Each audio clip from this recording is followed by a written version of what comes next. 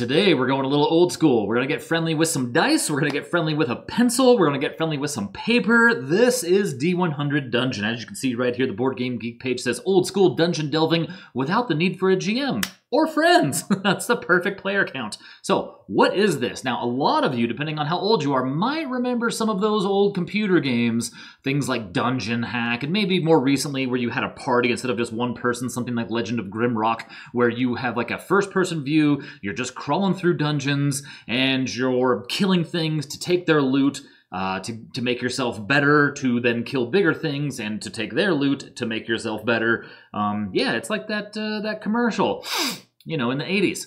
So, what we have here, this is a game by Martin Knight that is it comes down to a $15 PDF. That's really all you need. If you go to the Board Game Geek page here and you scroll down a little bit here, first of all, I'm not an artist, so don't expect this fancy level of map making going on here, but there's a link that takes you to Martin Knight's website, mk-games.co.uk.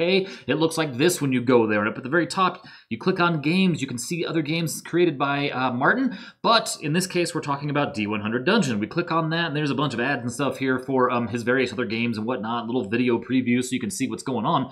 If you scroll down, this is what I want to focus on right here. I want to focus on the D100 Dungeon range. So the first thing that we have to know, and I am not an expert at this, I only own 2 of the books, and I've only ever looked at one of them, is book 1 through 7 for this, okay? Now, you only need, at the bare minimum, book 1. Everything else appears to be optional. However, the internet seems to think that book 6 is the next best thing, right? So I took that to be buy book 1, buy book 6, get started, and then fill in the rest as you go.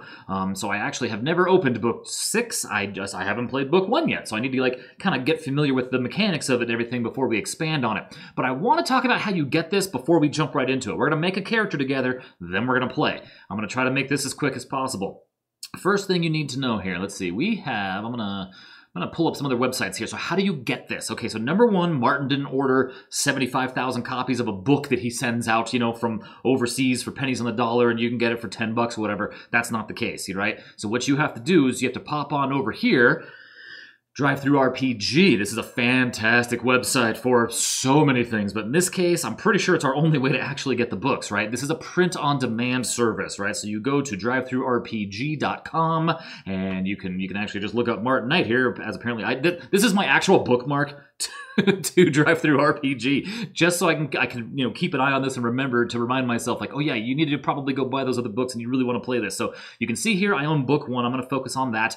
A lot of this stuff is print and play things that can bling out your game a little bit. Really, what we're concerned about here, like the base of this is the books, right? Like, I'm not talking about accessories and all this stuff. No.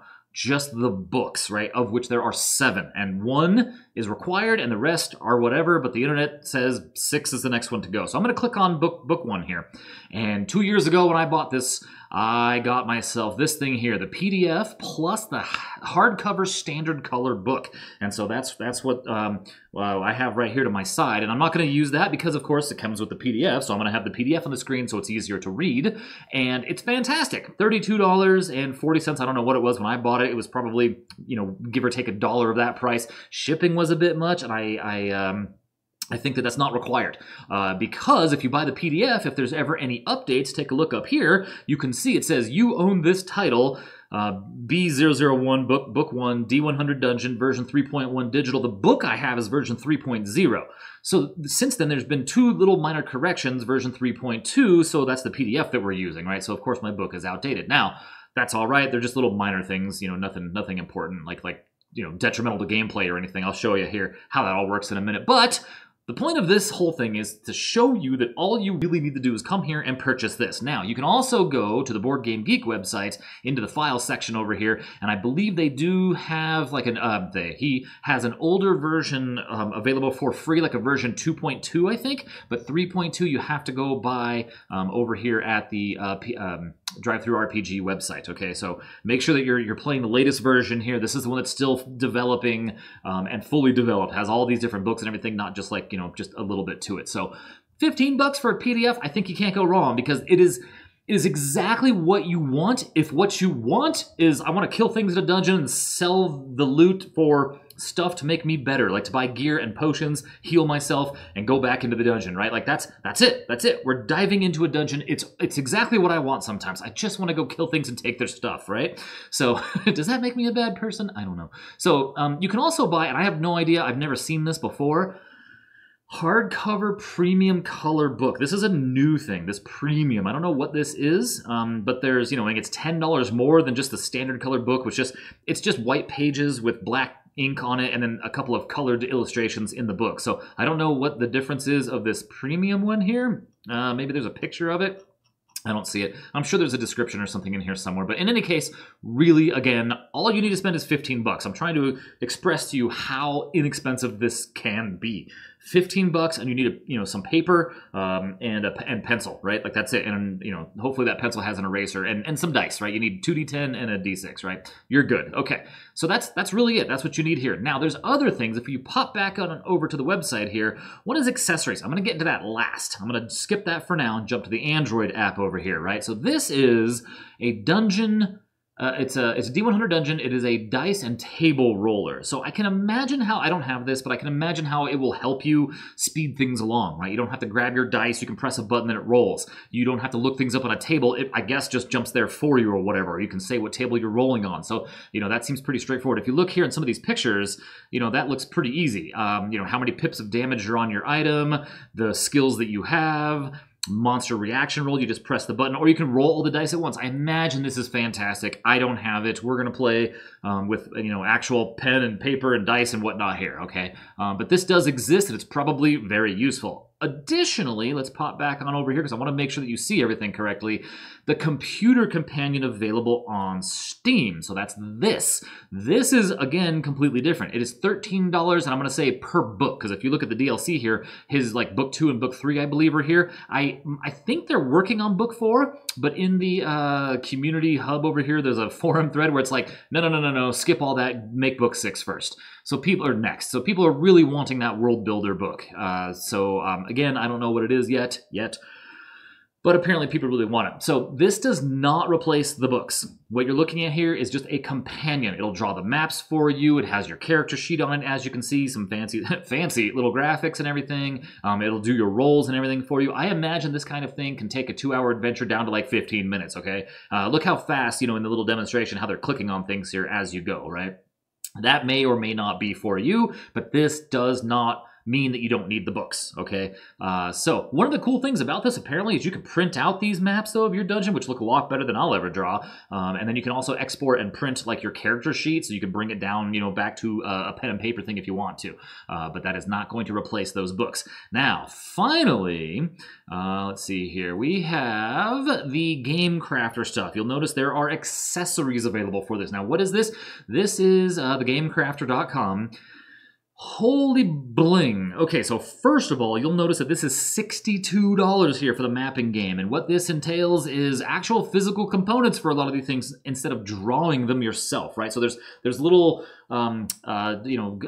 tiles for the dungeon. God, there's not any good pictures here, but like this little small deck is the actual dungeon. So instead of drawing it, you just flip a card and that's the room that you got. So you're gonna have to shuffle those cards and everything. There's a whole, there's gold and yada, yada, yada. And then, yes, I didn't search this room yet. There's ways to play this with all kinds of bling, right? You can purchase the game tracker for $23, or you can buy the print and play version for like $6. And all it really is exactly what you see right there, right? It's just keeping track of your hit points. Boy, their site's slow today. Keeping track of your, of course there's no like straight on shot of it, but at least you can get a decent look. You can track your food, how many lockpicks you have. It's got a time tracker on it. So this is probably very, very handy because it'll keep you from having to erase off your sheet all the time. And I bet it would be the perfect thing for me to have here to show you, just so we can keep that, an eye on my hit points and oil and lockpicks and food and all that good stuff. But I don't have any of that. So unfortunately, we're just going to be doing it with a pen and paper here, or a pencil and paper, okay? But you can buy all sorts of stuff. You can buy all of the monsters on a deck of cards, right? So instead of having to look it up on the table, I mean, you'll have to, I don't know if it's worth it or not. You look it up on the table anyway, maybe, or maybe you have a deck of cards and they have the numbers on them somewhere. I don't have it, so I don't know. But there's since new books have come out, expansions to the mapping game have come out. So now you got to buy all that kind of stuff too, just to keep on top of the books you bought, right? Here's extra gold. You can buy game sheets. Of course, you can just print those out. So just to let you know that you could easily get $200 deep into all of the stuff. But at the end of the day, all you really need is a pencil, some dice, and the $15 PDF, right? You go back over here. Here's the list of books. You can take a look at them all. There's links directly to the Drive-Thru RPG page for it. I'm not going to get into the weeds on the rules. It's very straightforward. If I was to try to explain the rules, it would take longer for me to explain it than for you to read the like 17 pages of rules. The first couple pages of the book are not game rules, right? They're generic stuff that maybe you and I know, but not everybody knows, right? Like, what is a D10? How do you roll a D100 with 2D10, right? What is 2D10? You know, like you ask, some of us might take that for granted. We've been rolling 2D10 for 30, 40 years, so we know what that is. But like, you ask my wife, what's a 2D10 plus 3? What's the range? And she's going to look at you like you're an idiot, right? Like what does that mean? Like that's not what did you just say to me? I'm going to get smacked. Okay. So not everybody knows that kind of stuff. So the beginning of the PDF, at least of book 1, goes through that for you. So I think we're just about ready to make our characters here, or character, it's single, right? 1, right? Which is another thing I absolutely love. I don't want to have a whole party going into this. I just want to have it nice and simple, just my one character in there killing things in the dungeon, taking their loot. So yeah, I think that's, oh no, one more thing. So if you go to downloads on his website, I knew there was one last thing. So here you go. You can come right here. If you have book 1, you can download the game sheets, right? So that's like your player sheet and everything. That is your the adventure sheet, your dungeon maps, your like grid paper kind of a thing. You can get all this on the website for free. It's just a direct link here straight to the PDFs. Up here, Dungeon D100 errata. If you click on this, it's pretty cool. Of course, it takes forever to load for some reason. Maybe the tubes are clogged today. But basically, it's pretty great because it is written. Let me pull this up here. Is this the right one? Oh, and it's too big. Hold on a second. Let me fix that. Is that better? Nope. It's going to be a little small, but that's the best I can do with what I've got here, I think. So let's see here. Is that too big? Yeah, I didn't plan on having this page in here, so sorry. But basically, this tells you, hey, if you have a first print of book 1, like the physical print, here's what's changed. Some of these, if you look on the bottom, you can just cut those out and paste them into your book, right? So it's pretty slick to deal with the errata, right? So what you need in closing here, before we make our characters and jump right in, it's just this PDF. It's $15 US, whatever that may be in your country here. I'm glad they changed it too. Like, it didn't used to say book 1. Like, it was just the adventure game. Then you had like Adventurer's Companion. Then you had these other books with other things. Now it's very clear. They still have their titles, but now they just say book 1, book 2, book 3, book 4. It's awesome. The other books, I'm sure they add a ton to it. There's like campaign modes and all kinds of crazy stuff that I have no idea what any of that stuff does. What I have is this here. So you need to buy this for 15 bucks. You need to have a pencil right now. If you have a fancy mechanical pencil, even better, because then you don't need a way to sharpen those pencils. These are $1 at the dollar store. And maybe a heavy-duty eraser, because the erasers on mechanical pencils are kind of garbage, right? So what else might you need? You also might need some dice, or you could use a free dice roller app on your phone or something. So bare minimum, I feel like you're looking at this, right? You need a PDF or the book. And this right here, you can buy just the book separately, of course. All right, so otherwise, it's kind of nice to have a dice tray, right? It is nice. That's a nice little bonus to have. I think that'll be a good thing. Now, what else could we do, maybe for a little bit of bling here, right? Well, when I tried to play this initially, and I was just kind of fooling around with it, colors. The rooms are colored, right? How do I know that? Look at this sheet. Here's all the rooms, right? So colors. Maybe you want to bring into it yourself some colored pencils, right? But again, colored pencils are going to need that pencil sharpener probably, right? So you're going to have that. You're going to have all of these and everything, okay? So suddenly it's getting to be, a little bit more here. What else could we use? Well, what about, right? You're going to be walking around writing. You're going to want a hard surface you can pick up on here. How about a clipboard? You can get a plastic one for way too much money, and it's bad for the environment. You can get the wood ones. Those are really nice. I can't find mine, but I know I have a large one around here somewhere and some small ones, right? So you might need one of these as well, if you just happen to have one. Well, what else do we have? Well, you could also get another book. Now, it's funny, I've never actually opened this. As far as I know, it could just be all blank pages as a misprint from Drive-Thru RPG. So let's just take a look. Well, so far, not great. Let's see here. Oh, there we go. Yep, there's book in here. So, right. So whatever all this is, I have no idea. I've literally never opened this. It's been on my shelf for 2 years, but we're not going to play with this to start because I have absolutely no idea what's in that book, right? So you've got all these other pages. Now, I'm going to also say if you want to kick it up a notch without going with the full bling, maybe you get yourself a laminator, right? So I printed off some of the charts in the game because I liked the idea of having them very handy. So here I have a character sheet, or the adventure sheet, right? This is where you put your character information, and then you fill in all your gear, your hit points, lockpicks, oil, food, your skills, right? Your backpack, if things are broken, your quest tracker, right? Yada, yada, yada. I have this, it's great if you use like a wet erase thing. The problem is here, you're changing your hit points a lot. So like the tracker thing might be a good thing to have, right? So, there's some more stuff. You can spend some more money if you really wanted to. I like having this mapping thing and the find chart on the back because it seems like those are the two things that should be together. I'm doing them together constantly, right? So that's really handy. But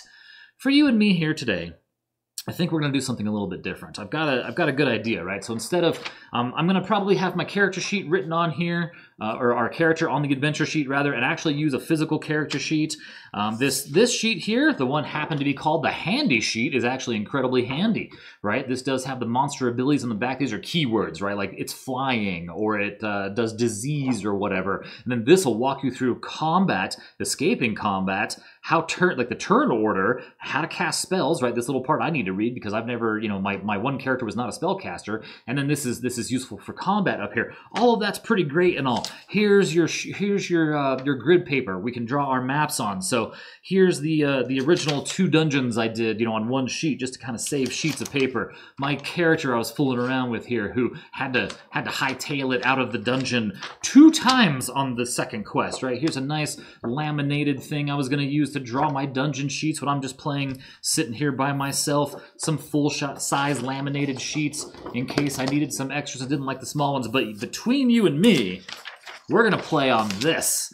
And in that case, we're going to need some of these, right? So what we're going to do is we have this, this is the old Chessex, I say old because I don't think they make it anymore, battle mat, right? This is the old Chessex battle mat that they don't make anymore. The new ones are like blue on one side and like green on the other, and squares on both sides, or hexes on both sides. But you see what they've done there is they've taken the perfect battle mat. There's hexes on the backside of this, and they've split the product line, right? So now you can get a gray and black one that's either all hexes or all squares, or a green and blue one that's either all hexes or all squares. I don't know. But this one here, I don't think they print this anymore. I don't think they manufacture this anymore, but it's going to work perfectly for our uses here. It's wet erase, so I won't be able to smudge too much, as you can see. The problem is I'm not going to have like a wet towel up here to fix any mistakes. So I've got some ideas on how to make this work for us. So let's go ahead and make our character, and then we'll jump right into it.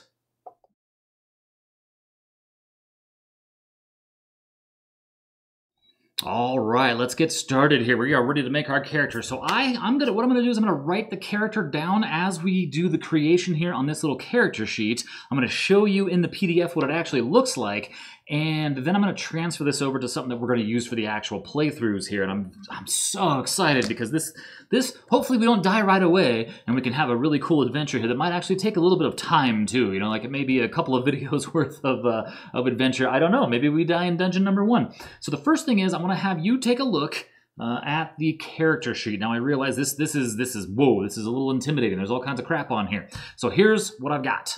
Boom. All right, so what you're looking at here is the character sheet where I've color-coded things, so it's going to be easier for me to say in the backpack yellow section right now. And the backpack on the back is where you would transfer things to your backpack, the back side of the character sheet, the adventure sheet. I'm going to do that the entire time I play this, by the way. It's adventure sheet. is on the right hand side there. That's also where the empire building stuff is, and the quest log. Everything else is going to be on the front. Your equipped items is the yellow section there, right? Your your stats are in the red up at the top, and then you've got spells here in purple, health points, oil, food, picks, and the other thing up there up in top in pink are kind of the things that we do at the end of character creation. So that's why they're pink, so I can make this kind of easy for us. Our time track in orange on the bottom there, our skills on the bottom left over there, and our keys, levers, poison, and disease in green and slightly darker green. And then right above that, our belt in plain white. All right, so let's take a look here at the PDF real fast here. I know nobody wants to hear me drone on. This PDF is fantastic, by the way. It is just, so you can't see it, but I can. I actually have chapter markers, so I can just click on something and get right to whatever it is that I want, right? But I want to just show you real fast here how awesome this is, right? So we are already on page 6, 7, 8. So on page 8, here's what a D100 is. Here's what a D10 is, right? Here's how you say D10, right? Here's what D100 means. Here's what, whatever. Like this is, 1D6 minus 1. Here's how you read that. Here's how this works. And here's how to chart to read a percentile die. Maybe you don't know how to do it, right? That's page 9. Page 10, it starts with creating your character, and I'm pretty sure like the end of like the actual like rules is on page like 25. Let me see here. Oh, maybe not. 33, right? So 23 pages of rules, and look at page 33. It's a whole lot of that, right? It's just, this is what it might look like when you're doing your dungeon, right? So there's not really a lot of rules here. So number 1, characteristics. So there are 3 characteristics used in the game, right? There is only strength, dex, and intelligence. You can see those on the top of the character sheet in the red up there. Now, what you do is you get to assign 50, 40, and 30. So we could, you're going to think, so what I'm going to do, unfortunately for you, maybe some of you, if you watched my Hexplore the Valley of the Dead King like overview and playthrough videos, you will know that I have like a Dwarven adventure that I use like in every game, just as one of like my party. I have like a whole party. I just like a generic party I use and everything. I'm gonna go with that guy. Okay, so I'm gonna have my same little Dwarven warrior, and never in a million years am I gonna roll on the table the gear I want. I want an axe and a shield, but it'll never happen. But maybe we can build up to it one day, and I can have my character, the vision as I see my vision of him. So anyway, what are we gonna do? You would think that you would just say, okay, well, we're going to go warrior, right? So strength, dex, int. So 50, 40, 30, right? Well, they're all important stats. They're all good stats, Bront. All right. So what do we do, right? What do we do? Now, at the very end of that, you have Mighty Blow, Perfect Aim, and Spellcaster. Again, we're looking at the red section up there, right? Those unlock, and it's written up there. It says unlock the abilities below at level 50, right? So if we have a 50 strength, we can get Mighty Blow, which is exploding dice on our damage if we roll a 6.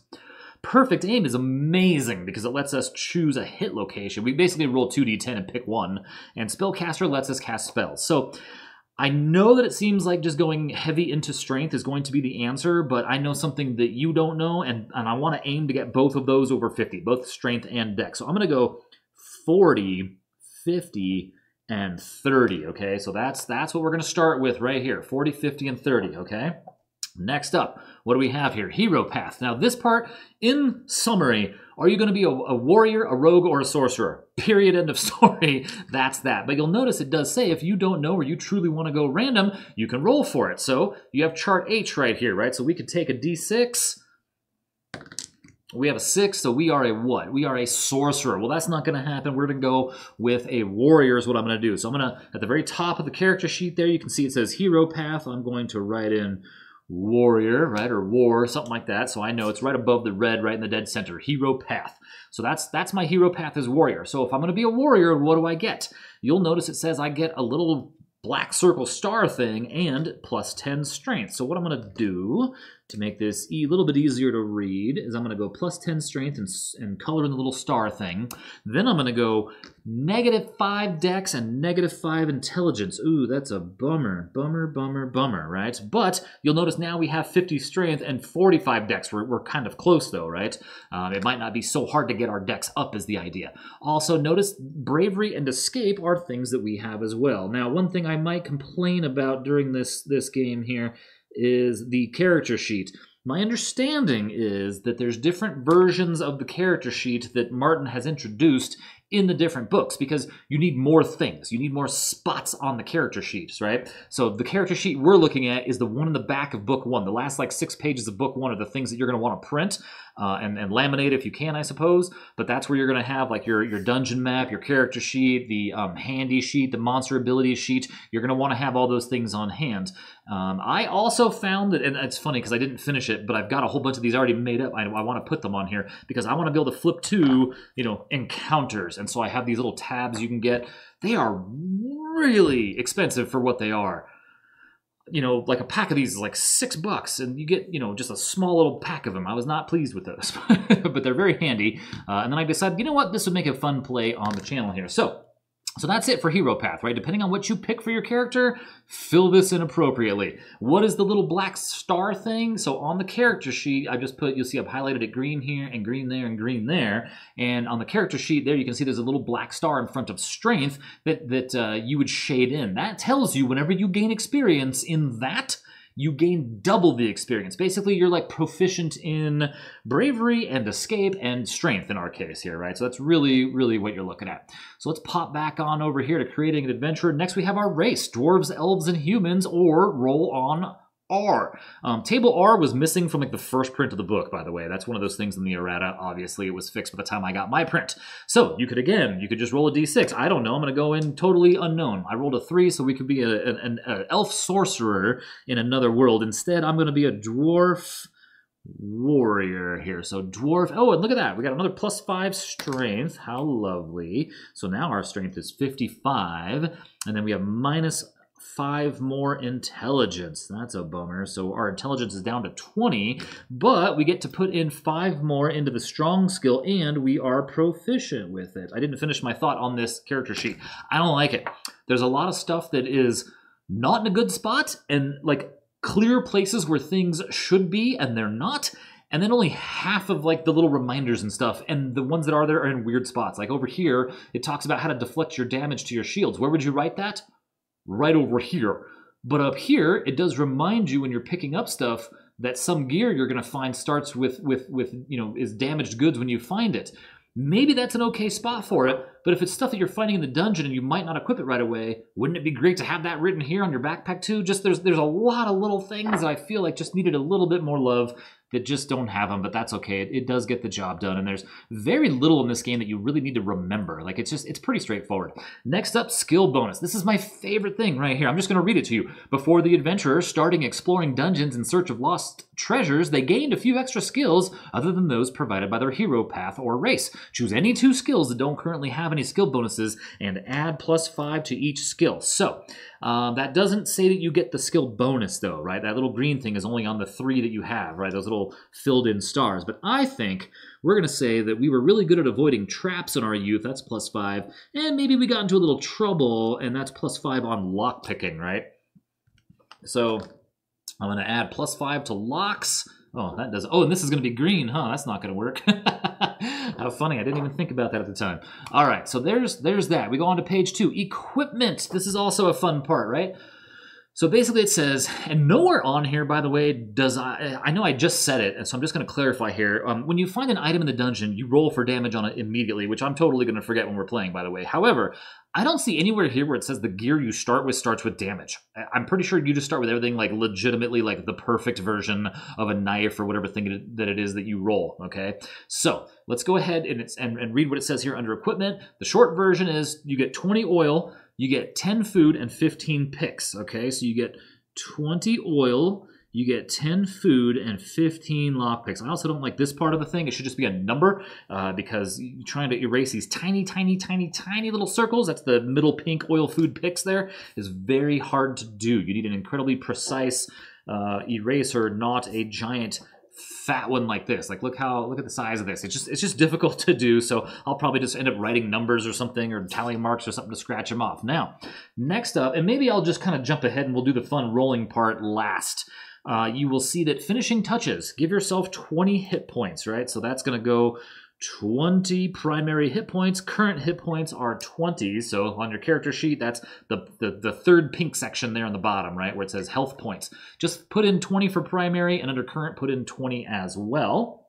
And then we have 1 rep, 3 fate, and 3 life. Okay, and then it says, now you're ready to begin the game by choosing the first quest called Dungeon Training 1. So I know I skipped most, like the fun part, 5, so we'll get right there. So real fast at the very top, I already forgot, I said 1, 3, and 3, I think.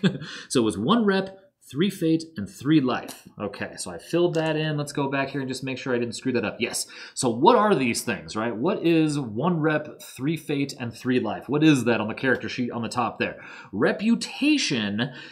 So when you're rolling for quests, you get to roll on the quest chart up to your reputation. When you come back from a quest, you get to go buy stuff at the market up to your reputation, right? So like, oh, I want to go buy on the treasure table. So I have a reputation of 3. I can roll up to 3 times on the available tables. There's, I think, 4 tables available. We'll get there at some point. Here, it's on here somewhere.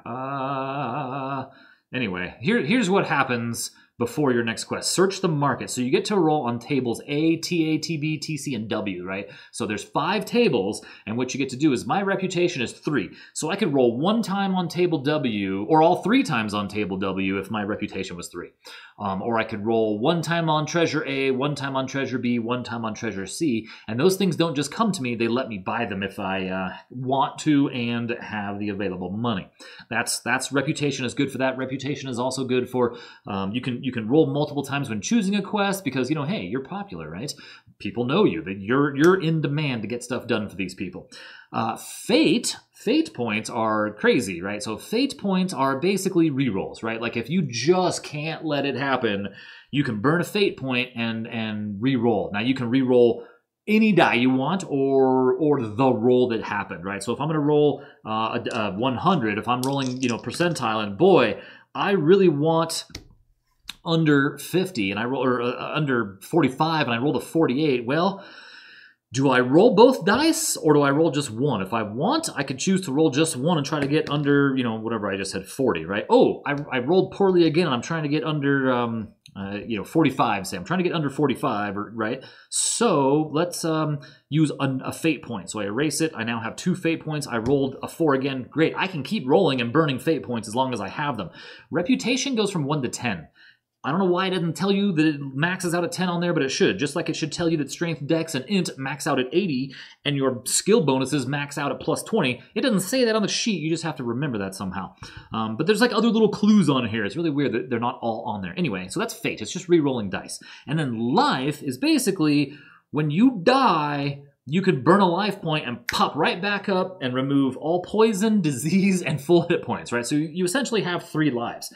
And from what I can see, it doesn't like happen in a weird, or I mean, it's kind of weird. It doesn't happen like, you know, oh, you have to go back to town. I think burn it in the dungeon from what it sounds like. It didn't sound like there was anything about like you having to do anything like different, like just, oh, that rat killed me, I guess I've got full hit points again. But you do lose a life, and I imagine they are probably very hard to come by. So the last thing that we haven't really talked about here, other than like the rules, but we can do the rules and the turn order and all that fun stuff once we get there, is the equipment here. So this is our starting gear. So this is where I pause the video and take a break, and then I just do take after take after take until I get what I want, right? Okay. So the short version of what I'm about to do is roll 1 time on table W for weapon, and 3 times on table A for armor. If I happen to roll a piece of armor that is assigned to a location I've already got equipped, I can either keep the new armor rolled and it says you may either keep the new armor rolled, discard the old item, or roll again. That's just kind of weird to me, right? That's just roll till you get 3 different items. That's the answer, right? So let's go ahead and see. Let's do we do our weapon first? No. Let's do our 3 armor. So here's the armor table. I'm gonna pull this up so you can see it. No, I shouldn't. Watch, I'll do this. I got a 100. We got a 22 on our roll. So we got, what do we have here? We have leather arm guards, right? So I'm going to write that in under arm. Leather, L-T-H-R, arm guards. And then you'll see that there's little stats and stuff next to it, right? So that was, what did I say? I'm going to put the numbers on here so I can just look this up later. 22, leather arm guards. A0, 66 gold it's worth. And 14 gold per pip to fix. Okay, so those are not very good, is basically the short version of that story, right? So these things have 0 armor. So if I get hit in combat, it doesn't just automatically absorb 1 or 2 points of damage, right? I can assign damage to it, but then I break them, right? That's what those little pips are there. But having just a flat 0 it means it's just not of high enough quality to just accept a weak hit. Our next item up is a 5. Okay, so what do we get here? We got ourselves legs, leather tasset. All right, legs, 5. All right. Oh man, this is... I need to roll high. Come on, guys. A068. A068. Ooh, okay. Did I, let's see here. 60, I said 68, right? Legs, 68 and 14. Why is that different? 68 and 14. What did I have? 22, 66 and 14. That's weird. Okay, I guess it's just closest and round up if I remember right. There's like it's like 1/5 of the cost and round it up or something like that. And if anything completely breaks and hits a little X over here on your character sheet, you can see you can take 5 points of damage to it, up to 2 per hit, right? You can't assign three points of damage in a single hit. It can only be 2. So after 2 big hits, right, you assign 2 damage, your thing is almost broken, right? Whatever that is. Our final armor roll... 70. Oh boy, at least it's high up there. Ish. Hands. Male hand wraps. All right. Hey, no, that was good. Okay, so 70 male hand wraps. And that is 70 male hand wraps is A2. Good deal. So if we get hit in the hands, we got to protect these babies. That's right. We should insure them. 167 and... So, let's see, what did I say? 70. 167 and 34 gold pieces to repair. So obviously the higher quality items as we go cost more to repair. Now for the big one. We're going to roll on the weapon table and see what we get here. Let me go click on the weapons list so I can look at it ahead of time. And we have, or at least have it ready for us, 28. That's got to be bad. Let's see, a 28. Oh, I don't know. The bookmark takes me to the second page. 28 is a war pick. At least it's 0. Okay. Main hand. Is it one-handed? Let's see. What did I say? 28. I'm going to write 28 on the side here. Main hand. 20. Yes, it's a one-handed war pick. Okay. No shield for us, but we did get a war pick that is plus 0 damage.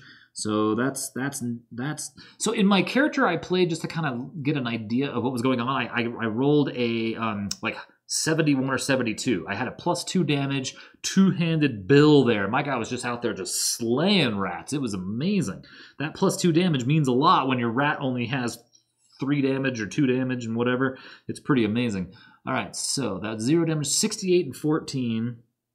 Okay, and then that's it. Our character is made, everybody. Ta-da!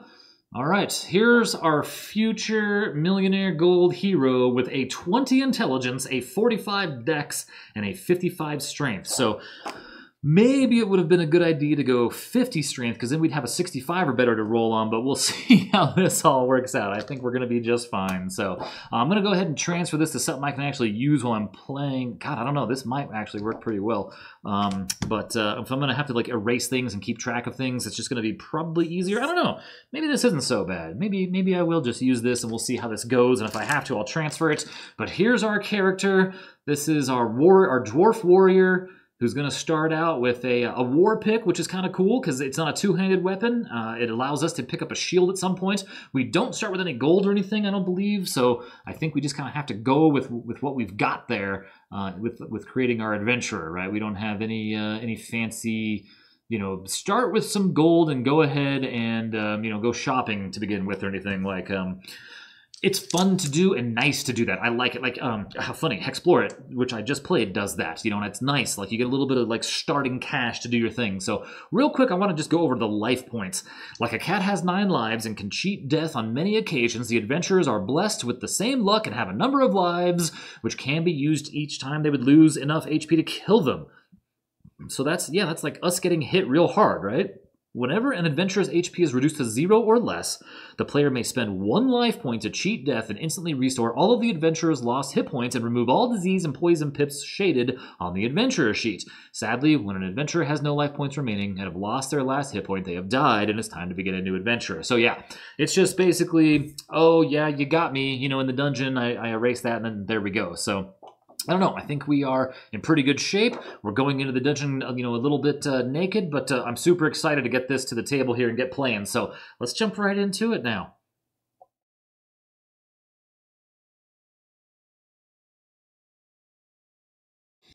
All right, we are almost ready here. I just goofed on one thing. I completely forgot to point out that we start with 3 lesser healing potions, so that's super important. So I added them to my character sheet right here on my belt. If you're looking at the character sheet where that is, that says belt slots in white right across the center of the board there, right? So that's that. And the only other thing that we really have to do is on the bottom here, it says the first quest called Dungeon Training 1, right? See, choosing a quest. So the choosing a quest thing isn't really important right now. This is not something that we need to like go through and read all about how you choose a quest and go about doing all this, because it tells us what to do. It says do training quest 1. So that is on chart Q, right? This is quests. There's 50 quests in the game. You can see it's like 3 pages of quests, right? And there's 2 per quest. So there's 50 quests. And it says we start on Dungeon Training 1. So the idea is with your brand new adventurer, you go through 1, 2, 3, 4, and 5. And my understanding is that one of the later books, like book 2 probably, has like charts you can roll on to just get into it, right? You just skip past the training. But since this is our first time and I need to figure out what we're doing here, and you might want to see how it all starts, this is from 0 to hero here, right? We're going to do Dungeon Training 1. You might not understand this just yet, but we'll get there. It says encounter mod -40, right? That's encounters or enemies. So this keeps us from fighting dragons the second we stop, set foot into the dungeon here. And then success, we gain 50 gold. Failure, we lose half of our gold. And the goal is enter the dungeon and loot 3 parts from the monsters there. That's our quest. That's all there is to it. Nice and simple, very straightforward. So to facilitate remembering this, you can, as you're supposed to, write it on the back of your quest log, back of the page here, back of the adventure sheet, not quest log, in the quest log section on the right. So you can see there's a quest tracker. You just put little ticks in there. And there's a whole thing for like if you fail them, what you do, if you pass them, what you do, how you roll to pick your next one, what happens if you roll one that you've completed or failed or whatnot. There's a whole thing for that. I'm not going to keep flipping the page over and fill this out for us. It'll be hard to remember. So instead, we're just going to do this and remember what it is. We're on Dungeon Training 1. Our encounter mod is -40. That'll be the hard thing for me to remember, but very important. And then our goal in here is to loot 3 parts from monsters. So I need a couple of physical props here for me that you won't need, so I'm going to keep these on hand. When we fight things, they go onto this sheet. When we're mapping things, I'm going to need something up close in my face here, and then I might need to refer to the monster ability chart maybe a couple of times here. So as opposed to like right here on the screen. So we'll see how that goes. So how does the game play? Super quick, right? Check this out. Number 1, time track. So shade in 1 time on the time track. If it triggers something, do it. So, shading it here on the time track, right? There's hour number 1 in the dungeon. Orange on the bottom there is your time track. You'll see there's a little candle. What does that mean? Burn an oil. So over here, we started with 20 oil. I just wrote in a 20. Actually, my zero's kind of bad. And I'm just going to put little tally marks to keep track of how much oil to subtract when we're done with it, okay? So we burned an oil. That way we don't have to suffer the -20 penalty right here in the top of the character sheet because we're in the dark, right? We don't want a penalty. We want to jump right in here and start kicking things butts. Now, because this is turn 1, you get to kind of skip this here, right? So it says exits is the next thing. Basically, figure out how to get out of the room you're in. Well, we're outside, so let's just pretend that like here's a mountain or whatever, and here's the entrance. Here's a cave entrance, and here's the mountain, and then there's like maybe it's in the middle of the forest or something, right? Here's some trees, right? We've got some pretty little trees here. Some little, they look like clouds. I don't have here's some trunks, right? Here's the trees, and maybe there's a path that leads down to the village. I don't know, but our room 1 is going to be up here, okay? And so we thought let's head on in there. I don't know which one I'm going to need yet, so let's see. So what you do is you roll on this now, right? So we skip it, we go to area when the exit has been dealt with. Well, in this case, our exit is wide open, so we exit the world into the dungeon, and we just roll. Okay, so let's see what we got here. We have 66 as our first dungeon room here. So what does that mean? Pull up the map. Yeah, let's see. That is hard for me to do. So I might have to keep this one handy. So look at room 66, and it's a yellow room. Not a great place to start because there's nothing doing here, right? It just kind of curves over to the left a little bit. and that's it. Like we're gonna be forced to go to the left because there's no other way out. Now I realize this is a yellow pen, so it's kind of hard to see. I realize you can't see it either, but that's our yellow room right here, and it is, what did I say, 66? 66 yellow, 66. I'm gonna write a little 6 and a 6 in there. So basically, that's that for all of that. We move on to search, right? Because yellows are empty, right? I put the chart on the right over here. Yellow, empty. The yellow areas are mostly empty, okay? But you'll notice that we have the ability to search. Searching a yellow is a 0, +0 modifier, right? So on my physical copy I have of this here, I liked having the find chart on the back just because you're rolling for it all the time. You're searching. So you have an option. It's optional. You don't have to search if you don't want to. We can just leave this room and never go in here and search, okay? Because it could cost us time. We could get attacked by an enemy. We could blow ourselves up. I mean, I've fallen in spike pit traps. All kinds of stuff can happen, right? But I think for the purposes of, you know, the adventure, hey, the townsfolk said don't go into that cave. It's dangerous. I'm gonna be big hero one day. You watch. Let's go in there and see what we find on the find chart. 56. I thought it was another 66. Nope, that's 56. So what does find say on 56?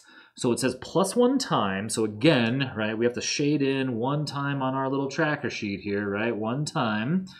And 56. And it's a +0 modifier.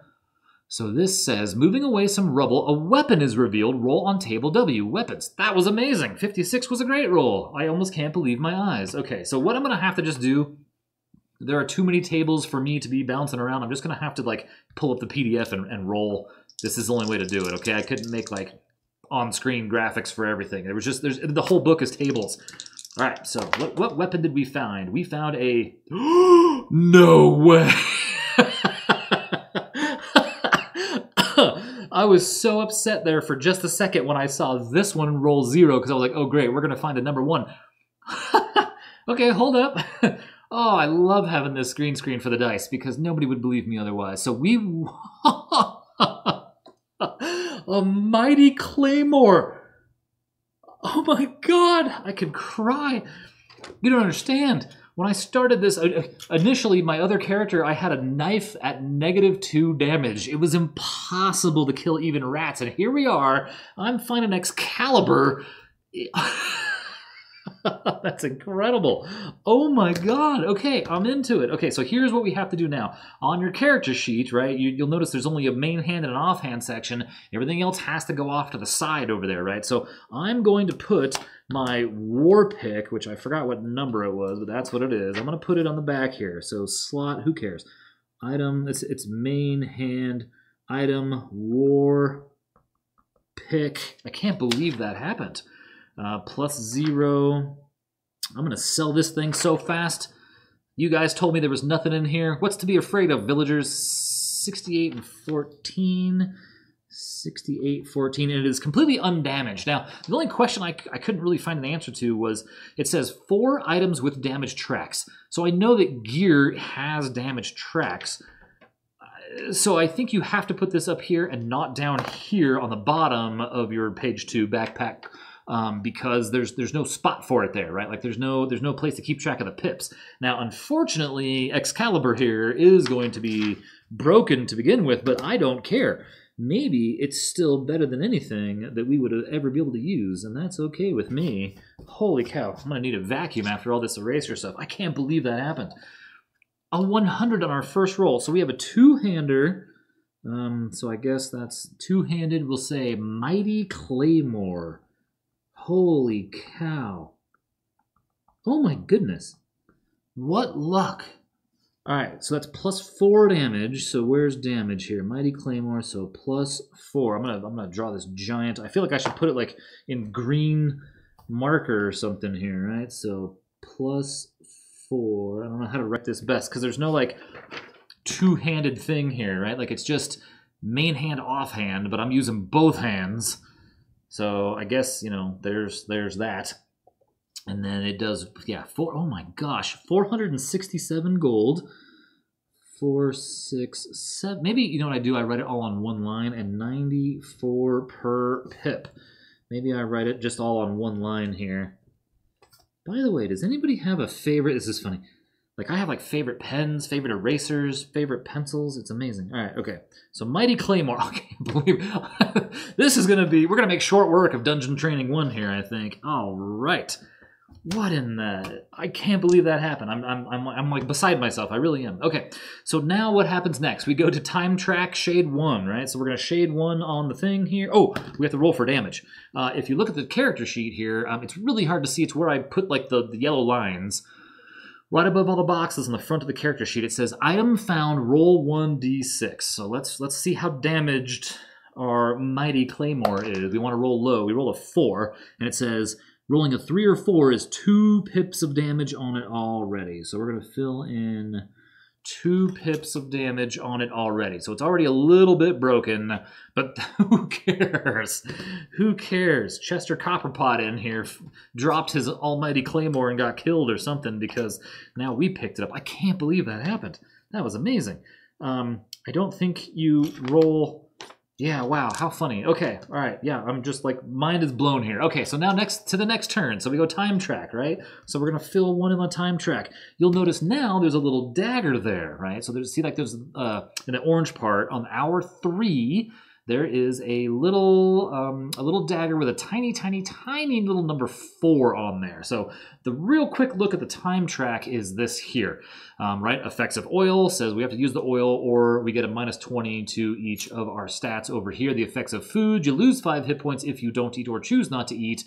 And the effects of wandering monsters. So the player rolls 1d10. If the result is equal to or less than the number a monster has appeared, roll on the encounter table. So we're trying to roll higher than 4. 1. You know what? I deserve it. So we got a wandering monster, right? So as the PDF says, roll on table E, encounter to see what has turned up. Don't forget to include the quest encounter modifier. That's very important. Wandering monsters must be dealt with before anything else can be resolved. Now, since we did this yellow thing, it's really hard. I'm going to try to maybe scratch it out. I'm going to try to put like, yes, we searched there. Something like that. Okay, so we have to roll on the encounter table at -40. Basically, they don't want us fighting golden dragons here at turn 1. If we roll the 100, it's really a 60, right? And so we would only be fighting an orc that has 10 hit points, okay? So that's how the game keeps this balance together. So let's see. We are at a 65 -40. Remember, encounter right here, -40. So this is our encounter roll. 65 -40 is a big 25 on the encounter table, which is right here. Encounter table 25 is a giant... No, not not singular. It is multiple giant ants that I'm going to... I've never fought giant ants before. Okay. Oh, I have it right in front of me. Okay, so what we have to do now, and I don't think I have a fancy graphic of this. I do not. So you'll see here, this is just the dungeon combat track. So encounter, I write down all the information that is on the 25 here. Giant ants, right? So I write encounter giant ants. Remember, this is quest 1. You're not supposed to have a +4 claymore to start. So we're going to make quick work of this. Defense 0. Damage -2. Remember, mine's +4.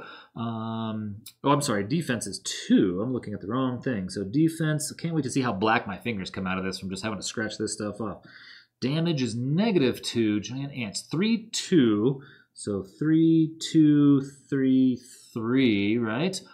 Table P1 if we kill them, and giant ants are pack enemies. Okay, so the quick explanation on combat. Combat's pretty straightforward. Defense is what's impossible to figure out. That's requires like PhD in mathematics. So you can see here, I've just written giant ants. They have an attack value of 25. That's what the AV is right there. Maybe this will show up better over here, right? Maybe without the glare. Is there a way I can do that? Okay, giant ants, attack value 25. They have a defense of 2, which is good that I'm at +4 now. They have damage of -2 when they hit me. Oh, I forgot a slash. They don't have 3, 2, and 33. There are 4 of them, and they have 3, 2, and 3, 3 hit points. That just seems odd to me. Is that right? 3, 2, 3, and 3. It is right. Okay. So the giant ants are that. Under P1 is what happens when we kill them. We roll on table P1. Guess what? P is for parts on table 1. Guess what our goal is? Loot 3 parts from monsters. How do we get those? We kill them. And they have the ability of pack. And being the first enemy that we kill in the dungeon, we get 100 gold if we can kill them. This is a heck of a first room of the dungeon, let me tell you. Giant ants attacking us, carrying around 100 gold, and we've got friggin' Excalibur strapped to our back now. That's amazing. Okay, so pack means, how do we know what pack is? Ta-da! So pack says, at the start of each combat round, each monster still alive beyond the first adds +5 to its attack value. So we know that we are fighting 4 ants. So the easiest way that I can think of to do this, just so we can remember, maybe it's easier for you. We are fighting some ants with 3 hit points, 2 hit points, 3 hit points. Do you know how hard it is to find just plain brown dice? Okay, so here are the ants that we are fighting. And the cool thing about fighting a pack enemy is that if I take a big swing, and let's say I do 8 points of damage, the damage goes through. So I do 3 points of damage, 5 points of damage, 8 points of damage, and we're left with 1. Okay, but the very first part of combat, do I have this written here on the handy sheet, right? This is awesome. If you look at the top right is combat rounds. That says we roll a 1d10 on the monster reaction table, which is right above us here, to find out how this monster is going to react in combat, right? So what do? Hopefully they don't run away. 8, right? So we go to 8 is the monster has less than half its hit points, it will attempt to escape. This is round 1, meaning it's not going to attempt to escape, it's just going to attack me. Now we have to determine what we're going to do. We are absolutely going to swing at these guys, right? And combat can go kind of fast with all these low numbers at first because it's a whole lot of missing sometimes. So attack a monster, that's what we're going to do. We're not going to dodge, escape. We're not going to block the escape attempts because they still have more than half their hit points, right? Assuming I'm reading that correctly, right? Because it does say, the whole point is we're supposed to know what the monster is going to do ahead of time, right? Roll 1d10 on the monster reaction table to determine its action in the forthcoming round. Then proceed to step 2. So we rolled an 8. Monster has less than half HP, it will attempt to escape, right? The player determines the course of course of action, and this will greatly depend on the monster's reaction. If the monster's reaction is to escape, the adventurer may attempt to block the escape. So this is the one question about combat, other than all the defense that we'll get to one day, is if I hit them and kill 3 out of 4 of them, do they then change what they're doing, or do they do what they're going to do now? I think they're just going to attack, right? Because right now, that check that we just made doesn't say in the future they're going to escape. It says right now, do they have less than half? No, so they're not going to attempt to escape, right? Right? Monster reaction table. So it sounds like they're just gonna sit there. I guess maybe not. Maybe they're going to attempt to escape. Maybe that is how that works. And that would kind of make more sense because it doesn't actually say anything about... well, either way, we need to attack them and we need to do as much damage as humanly possible. So what we do now is we roll again. It's a melee attack. So we're going to roll our strength up here, which is, remember, 55. So we need to roll less than a 55.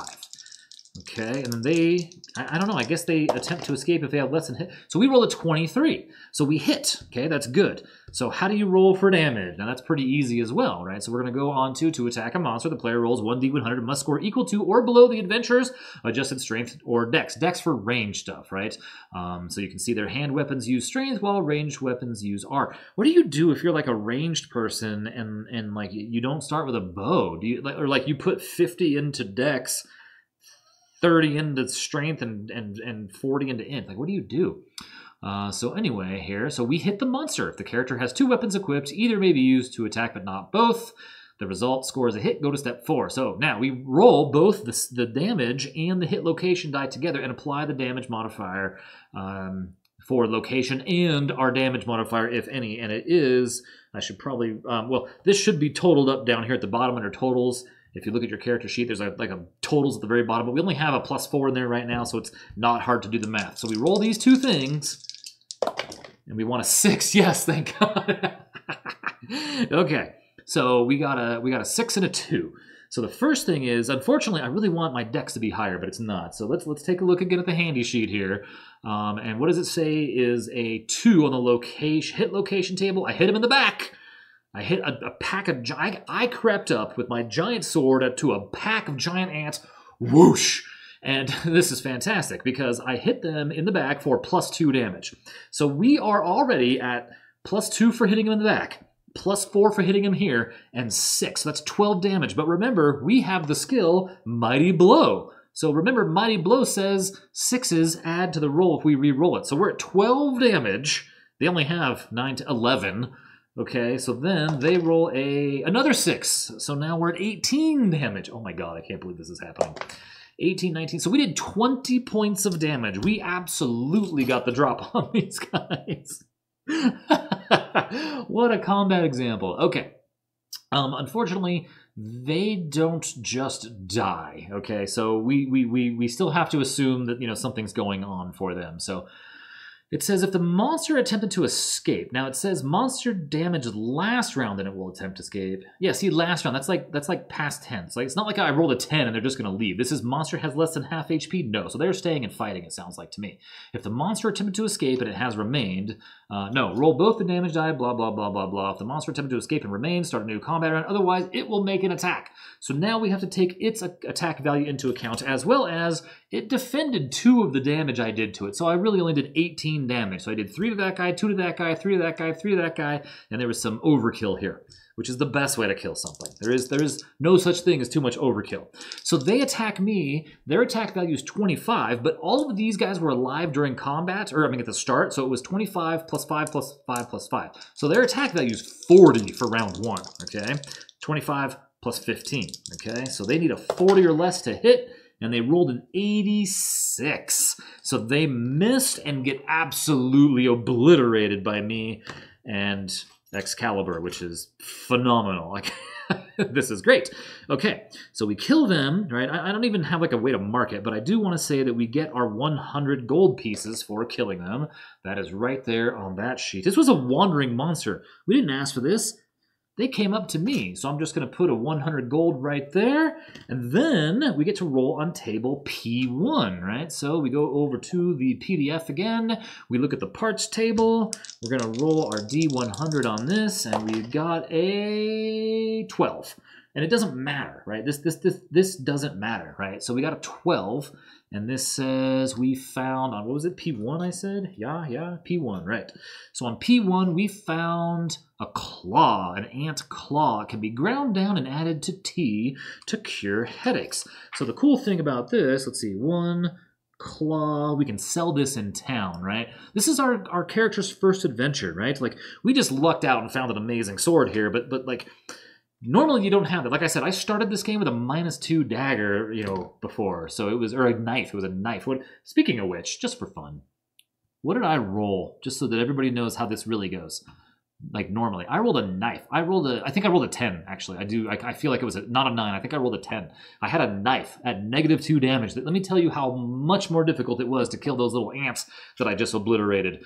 The good news is, and I should probably, right, do this. So we definitely looted a part from a monster. That's one part of our starting game quest completed, right? Now, that happened, if you recall, right at the top of our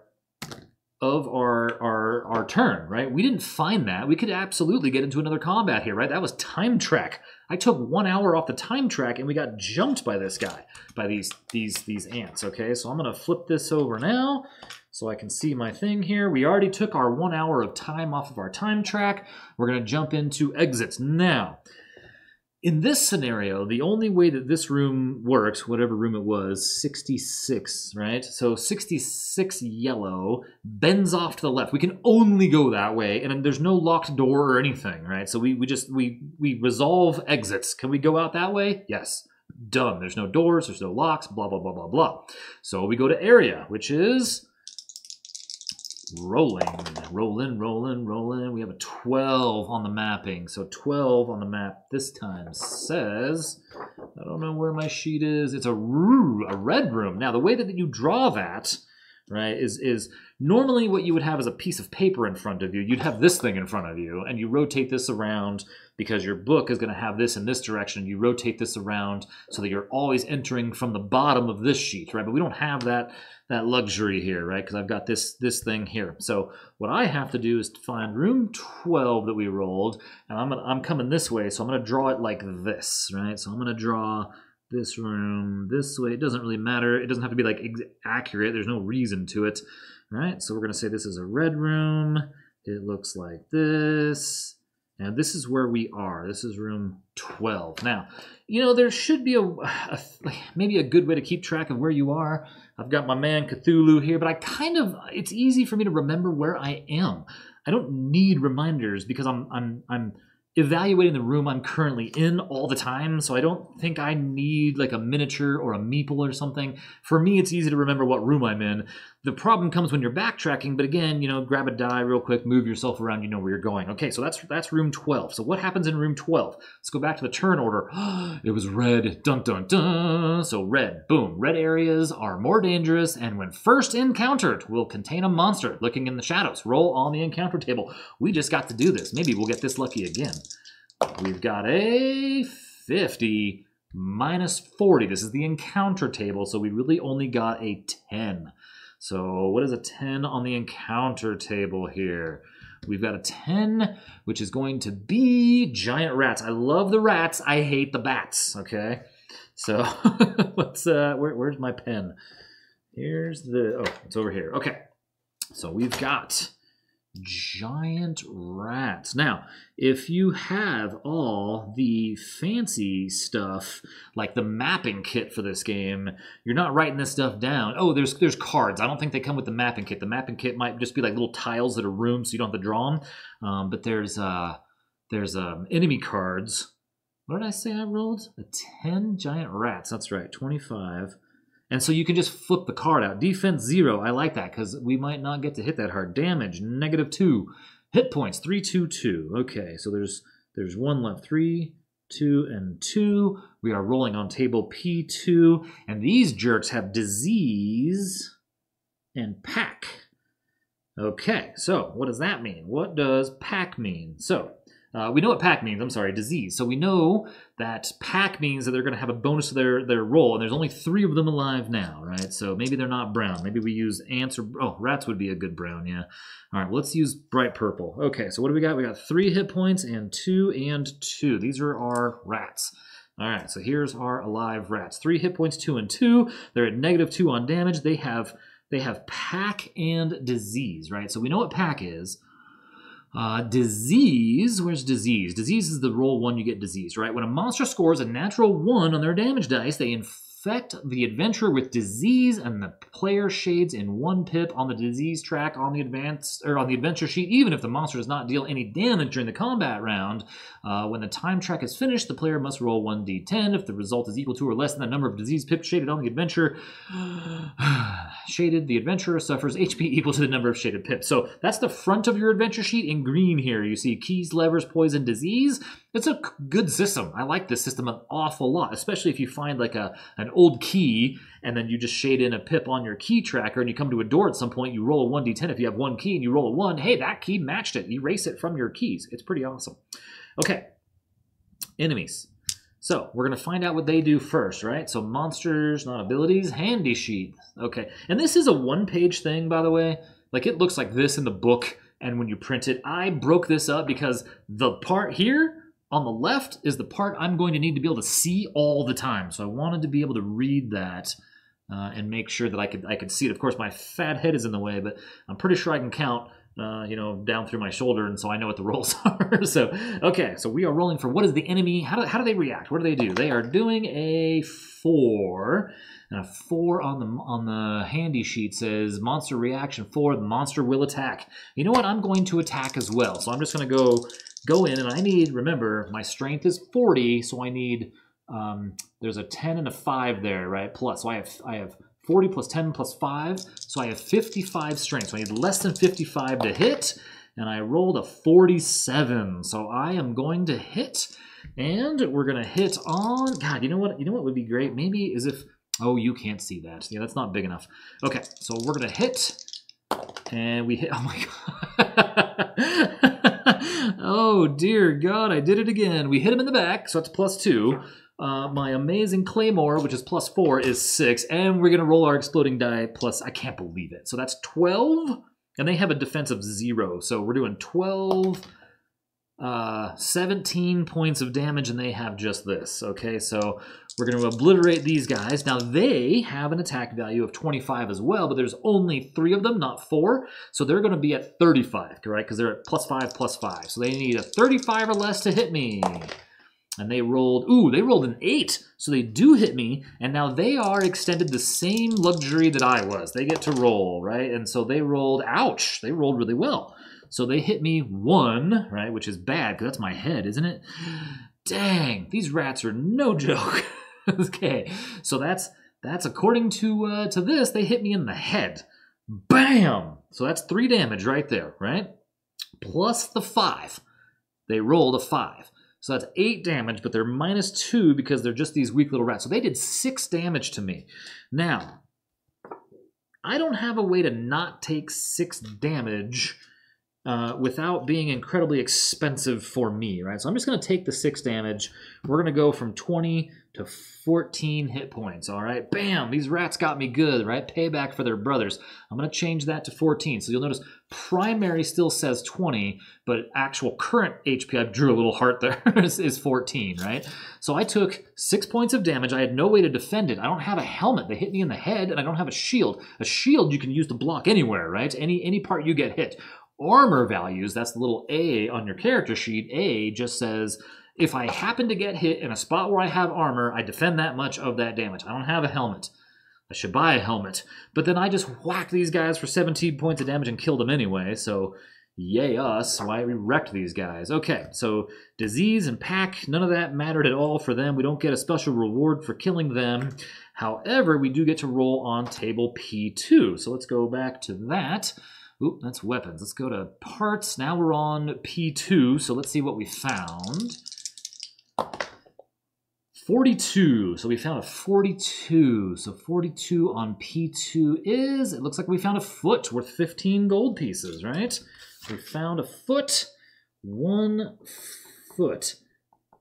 15 gold pieces. Go us. All right, so that's not bad. Now, we are still in this room, and it was an encounter room. We got attacked. We didn't get to part 4 yet. We're on area 3. We got attacked. We got banged pretty hard by some rats. However, they did give us our second part. We need to complete this, beginning game quest here. We're in room 12. We can still search though, right? So we search. We're in this red room 12. Red is a +10 on the find. So remember, find is back here. I put it on the back of this. This is table F. So let's roll at a, what did I say it was, +10? I've already forgotten, you see?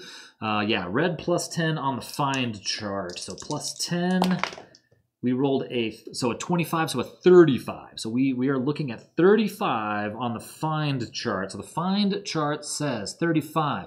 So it takes an hour. So we're going to fill that in on our little sheet here.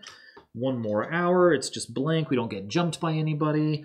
35 here. Searching for some considerable time, the adventurer finds nothing of any real value. Okay, I mean, you know what? Sometimes that happens. Now remember, we can only search in a place 1 time. So we're going to scratch that out or put a little token over it or something, right? Like we searched there.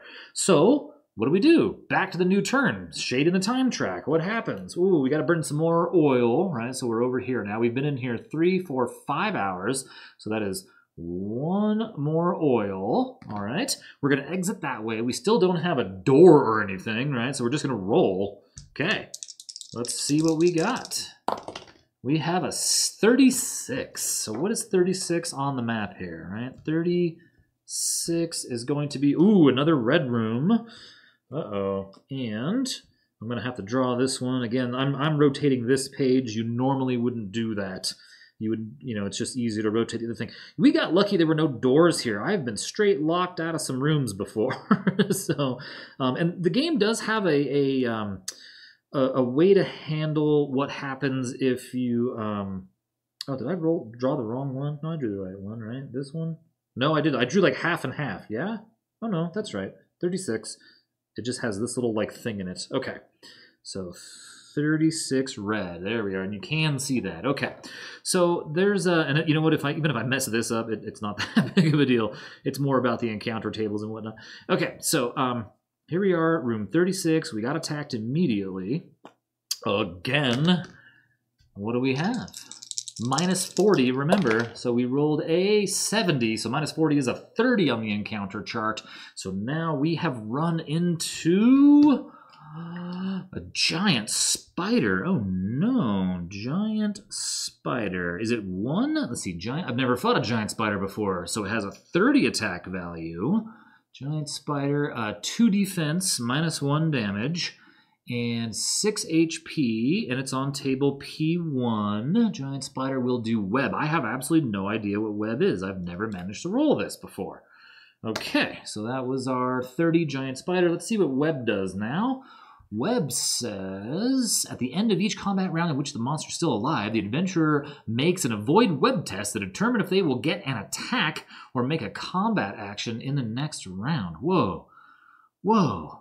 We got to avoid that. And that's a dex plus 20. Our dex is not great. So our dex is 45, so it'd be a 65 check. Okay, so let's see what this spider is going to do here. So the spider is going to roll an 8. And the 8 says they will be, if the monster has less than half, it will attempt to escape, so it's not going to do that. So I need to hit as hard as I possibly can. I need a 55 or less to hit. And I've got a 32, so I'm going to hit. And we're going to roll. Oh my god. So we did. Oh, maybe that's bad, actually. A 10 is a foot hit. So I mean, that makes sense. It's got 8 legs, right? So I didn't hit legs. I hit feet, I guess. So I'm at minus 1 damage. But I rolled a 5 plus my 4 from the amazing Claymore is 9. Minus 1 is 8. It has 2 defense. So I did 6 points of damage. So I'm killing this fool. Okay, great. What does it do, though?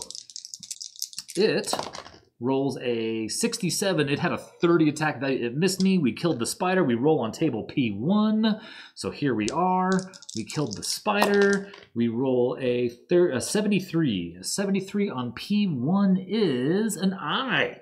Ooh, well, you know, I mean, it probably had a few of those, right? So we found a spider eye. P1, right? Yeah, that's P1. Yeah, P1, 73. We found an eye. 1 eye. Awesome. Preserving the eye in a jar of vinegar that you carry for just the occasion is worth 18 gold. And just like that, we completed like the starting training quest thing, okay? And there's a whole little bit that we can do in the town, which I'm going to have to take a quick break to, and I'll get to in just a minute. We can wrap up this starting quest and begin, you know, dungeon training too.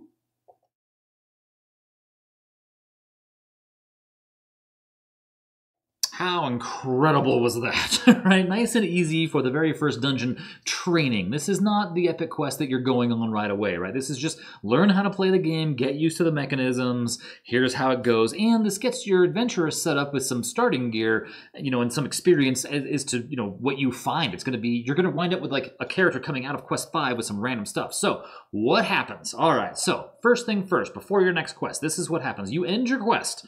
We are done now. We have finished it, right? We did it. You can immediately bail. We're out of here, right? You don't stay. It's just, you know, it's just, you're done. In fact, I believe, let me pull up the PDF here real fast and see succeeding and failing quests right here.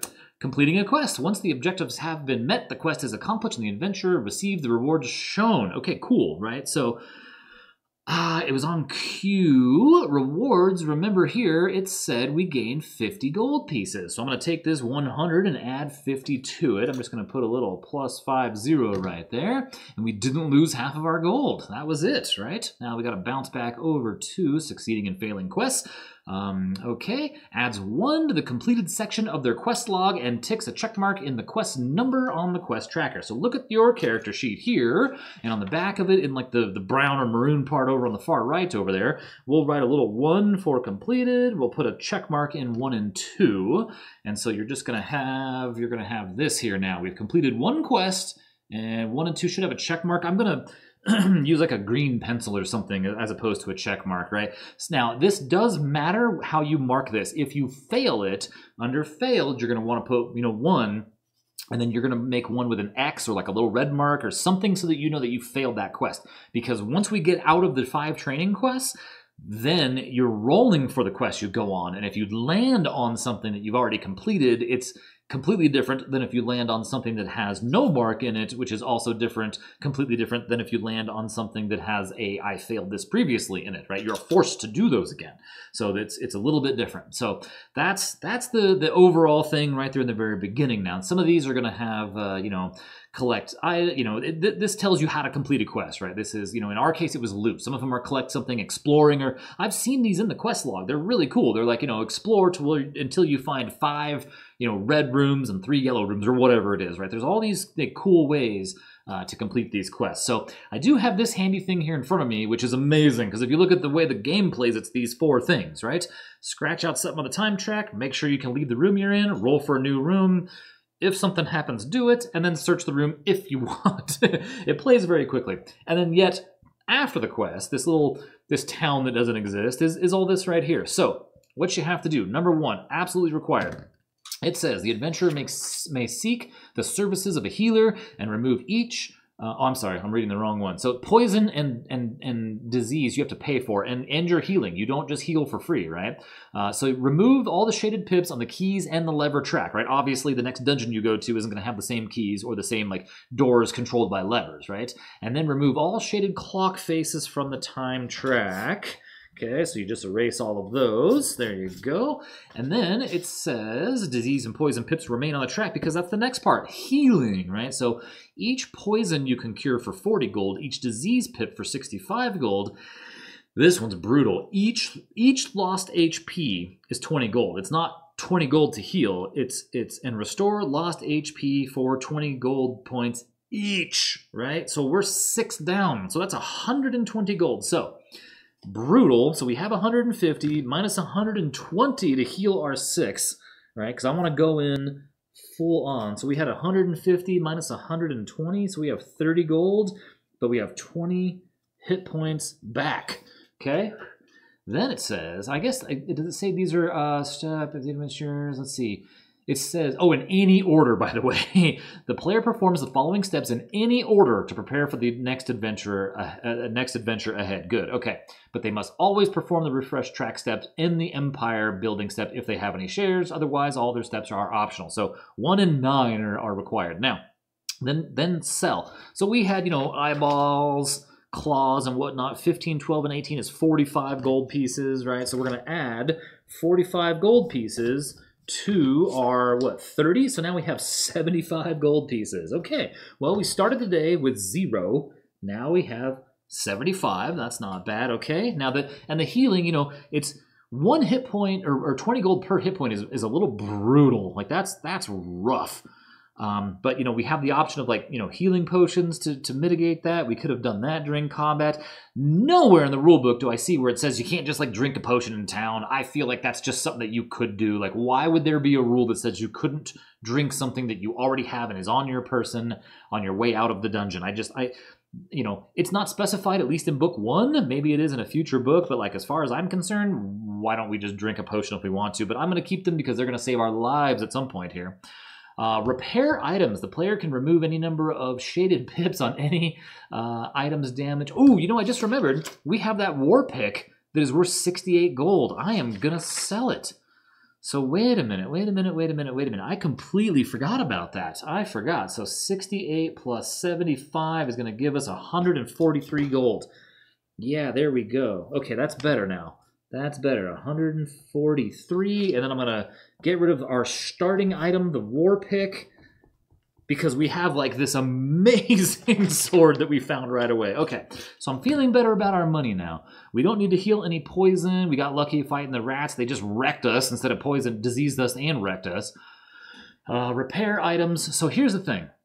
So our gear didn't get banged up, but our new sword started with 2 damage on it, right? And it's going to cost 94, so that's 188 gold to repair it completely. We don't have that. We have 143. We could sell a healing potion. I don't remember what it was. Was it 80 gold? I don't remember what it was. Let's see here. That was 80 gold pieces each. We could potentially sell one of those, but I don't think I'm going to assign damage to my Mighty Claymore because I don't want it to break, so I think we're probably kind of okay in that department right now. So we have our 143 gold. We can buy needed items. Some items are essential and needed for the next adventure. The Okay, so the player may buy a maximum of 20 plus the adventurer's reputation value, which is still 1, of items from table N needed by paying the gold piece cost listed and adding them to the adventure sheet. So if we go over to N, it is this very short thing here. So we can see we can buy lockpicks for 5 gold, we can buy rations. We got lucky, we didn't have to use any for 10 gold. Oil though, right? We did start with 20 oil, we did use 2 to replace those 2 oil. It's 30 gold. Oil is super insanely expensive. That's craziness. Maybe we just let our oil dwindle, right? So we'll say we just have 18 now because we did use the 2 while we were in there.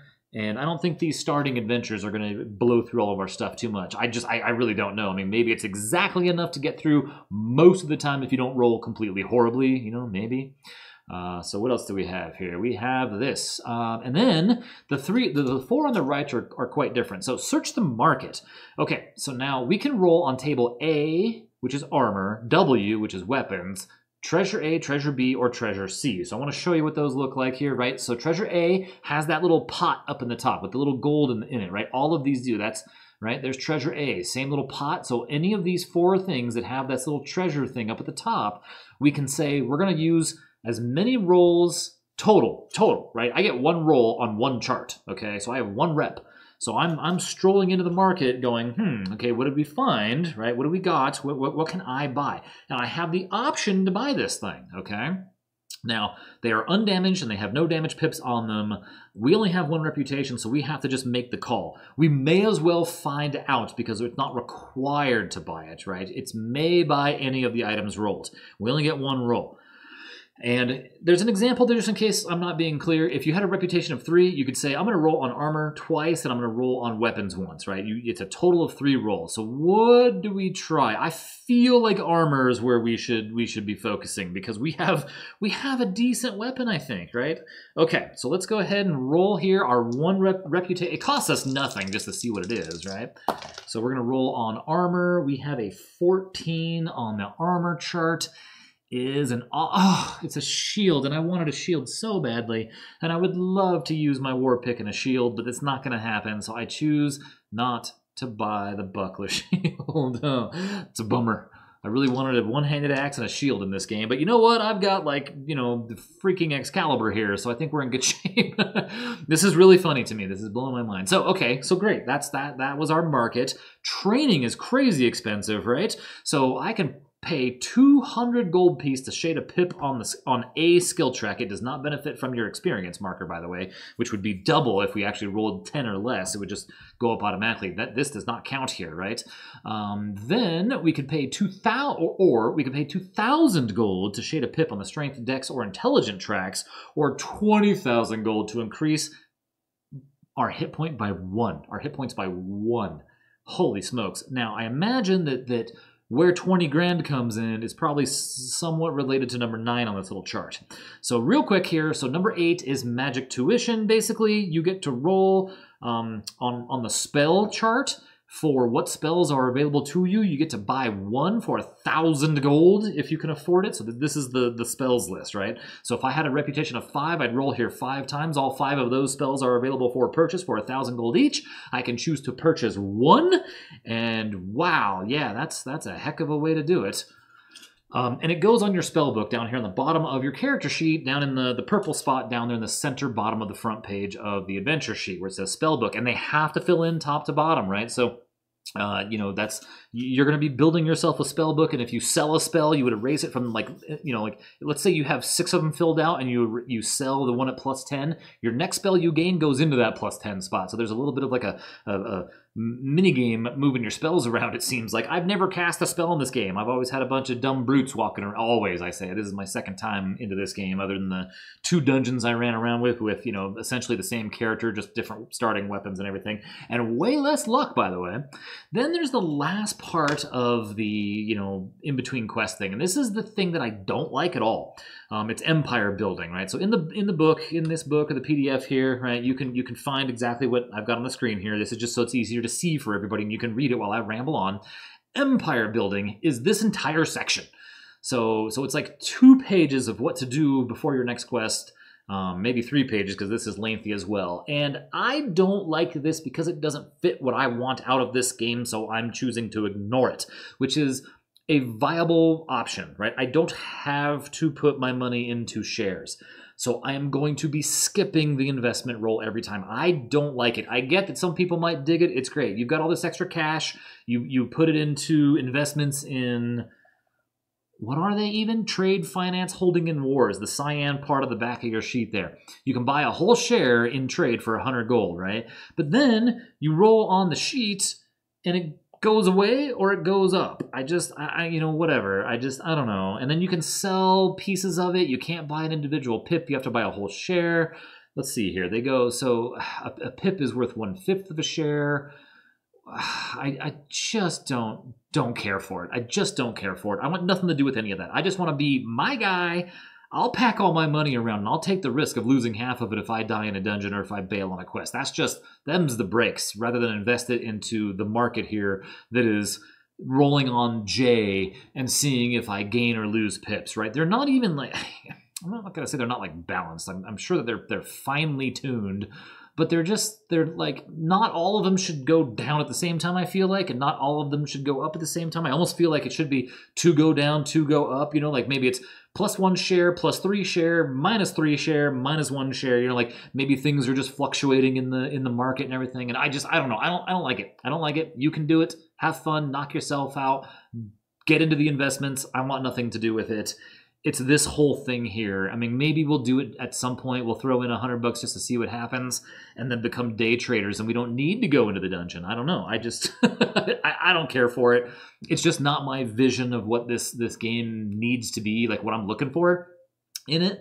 But it does exist if you want to invest your money, and then you can, of course, sell your shares and pips or whatever, I don't know, and get some money back. I'd rather just tote it all around, and I'm just going to pretend that every, I don't know, let's say 100 gold pieces winds up being a platinum, and then platinum becomes something else. You know, it does whatever the case is, you know. I would prefer to have a thing where it was like, you know, I have a bank back in town, or you know, I go back to my house and I leave it with the innkeeper, you know, or I go to my house and put it in a stash, or I bury it under a tree or something. Like there's some way to not lose all my cash. If why would you take any money into the dungeon, right? Like, why would I take any? Well, I'm going into a dungeon. I'm not gonna run into a trader. I mean, maybe I am. I don't know. But I don't know. I think it's kind of weird. But whatever. I feel like I'm just gonna pack my money around, and if I lose, I lose, and I lose my money, and that's just life. And it just gets harder. And you know what? Sometimes them's the rolls, right? Sometimes that happens. So here was our amazing 3-room dungeon that we completed for Dungeon Training 1. I'm going to get all this stuff squared away here, and I guess I'm going to, you know what, I think I will buy the oil just so I don't have the money, and maybe blow the rest of the money on lockpicks, just so that we don't go into the dungeon with a bunch of money, just in case we do have to bail, because my one and only other previous character to this, when I was getting ready for this, I you know, played it to figure it out. I got to quest number 2, Dungeon Training 2, and that guy had to leave the quest both times. And I lost, you know, their money. So maybe I will spend the money on some picks and just see how it goes from there. I don't know. We'll see. All right, so we'll be back with Dungeon Training 2 in just a minute here.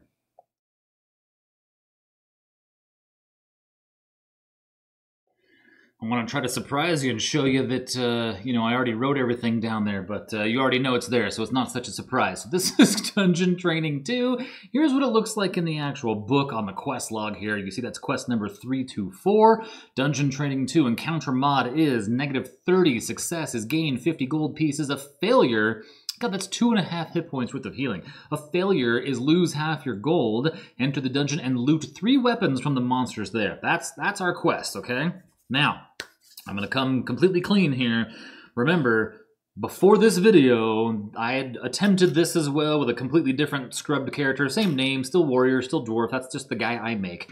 But I have been chased out of this dungeon training quest both times, and then here we are now with a whole new character and playing again. So that's the extent of my experience with D100 Dungeon Book 1, is this dungeon we're about to get into right here, and I had to leave because I couldn't get weapons from monsters. So the thing I think I've learned is that searching and finding monsters doesn't count, right? It says loot 3 weapons from monsters, very specifically. Loot 3 weapons from the monsters there. You'll also notice we only have a -30 on our encounter modifier. So when we're here, now we can get all the way up to giant apes, it looks like, if we roll the 100, and they have 8, 8, and 9 hit points. Oh my goodness. Okay, so this is going to get significantly tougher, but let's give it a go here. So again, we're going to go from the top. We have to spend some time. That's going to cost us an oil. Oh, and in between, I did end up buying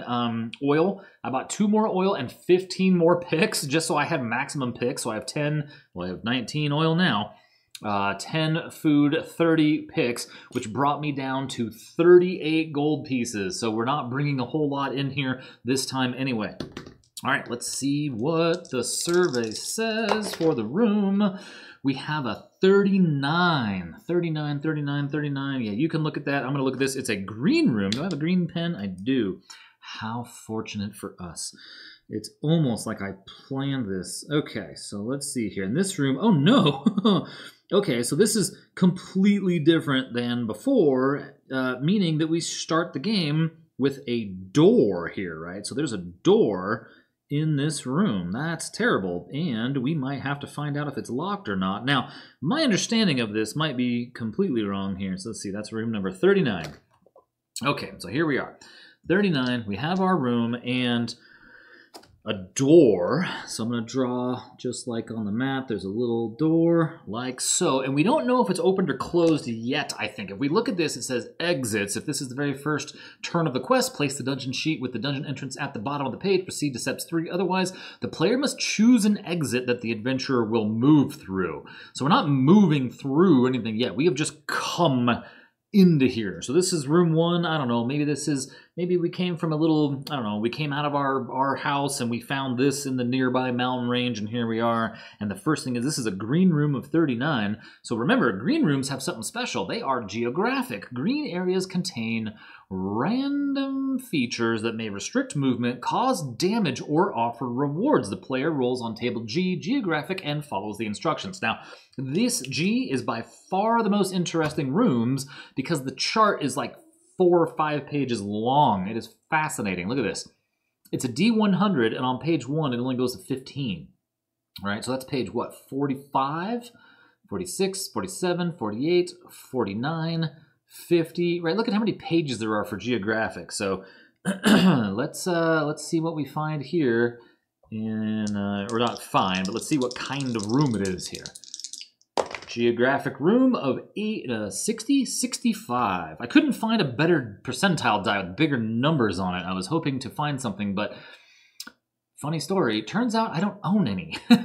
All of my dice are 30 years old. They're all Chess X dice from when I was playing Advanced Dungeons and Dragons in the mid-90s. I literally don't have one of these, and this came from, I lucked out. I think I have 2 of these actually, and these are from the D&D 5th edition starter kits. And I just happened to have bought those recently because they were like $12 at Target, and I thought, well, these would be fun to have. I didn't know they came with dice. It's the only reason why we even have a percentile die here is thanks to that. So here we go. Not that I have to have one. There's actually an off-colored die I use that's different than all the rest of my collection. We named it Deathbringer back in the day. That's right. We were some pretty awesome 15-year-olds. So what did I say that was? 65 on the chart. Let's see here. We have, that is 15. We have 65 right here. So we have a chasm. A vast chasm crosses from the top right-hand corner to the bottom left-hand corner of this area. How specific. It is so vast and deep it cannot be crossed and exists on the opposite side, and exits on the opposite side of the chasm cannot be used. Draw the chasm on the dungeon sheet and add chasm G65. Okie dokie. So we have this big chasm here. It's just not great. Okay, so what did it say to write? Chasm. This is funny. I have no idea what this is here. Okay, so let's see here. Opposite side of it. So the exits on the opposite side of the chasm can't be. Oh, oh no! So I can't leave the. I can't draw the chasm on the dungeon sheet. Oh, no. Okay, so this is an interesting situation. I'm actually kind of glad this came up because what happens now? There's no exits on the side here, and we cannot use this door because there's a chasm here. We're stuck, right? Like there is literally, this is impassable terrain for us because we can't go there. There's a chasm here, and we can't fly or anything. This is a terrible chasm. But here we are. We're stuck. So what does this say? Now, I'll never be able to find it, I'm sure, in time. But if I remember correctly, the game does talk about how you can find a secret passage. Now, it doesn't require you to... God, I'll never find it. It doesn't require you to like roll or anything. It just says that you get to do it, right? Because obviously this situation could happen where, you know, what do? You all of a sudden are screwed, you know, like that's really all there is to it. There's just literally nothing you can do if you can't get into an exit, right? Like this would be the end of our dungeon and we would have to bail our quest, and that's lame, right? So I don't think that I'll be able to find it here. But somewhere in here it does talk about it, and it's a bummer that I don't know where it is, because I'd love to tell you. You know what, it's gotta be down, yeah, over here somewhere. Some geographic features span across an area from corner to corner, blocking exits on opposite sides. Draw the features as creatively as you can. Well, I'm terrible at drawing, so for any reason, yeah, that's a bummer. The exit's blocked. Wow, this whole thing here is pretty wild. But it doesn't tell me. I'm sure that it's here somewhere. Like, I know I read this. Basically, you just have like a secret door, and I'm sure it's oh, right here. If for any reason, here we go. Okay. Yeah, it's this. I don't know why this thing's not letting me highlight today. There we go. Okay, right there. So that's the thing. If for any reason your progress through the dungeon has been blocked because all the exits lead to solid walls, you are permitted to draw a secret passage through the dungeon wall of any area you have mapped so far to continue with the quest. So, I mean, it sounds like the problem is they're not all solid walls here, right? Like this is wow, what a one-off scenario is this? I don't even know what to make of this now, right? Like, do we just have to fail because it's not solid walls? Huh. So, wow. We have no way to cross the chasm. We have no way to do anything. This must be a situation that is incredibly rare. For any reason, your progress through dungeon has been blocked because all the exits lead to solid walls. It doesn't lead to a solid wall is the problem. It leads to a chasm. When it has been used, let's see, a shrine can be used again. It just talks about draw the chasm and it blocks an exit. That has to... Unbelievable. We're just going to have to house rule this, that we found a little secret passage through on this side that is open, okay? Because there's nothing I can do. I can search the chasm, though, so we may as well do it. How terrible. Wow. What a first turn. And, of course, this happens. This is made it a +5 roll, by the way.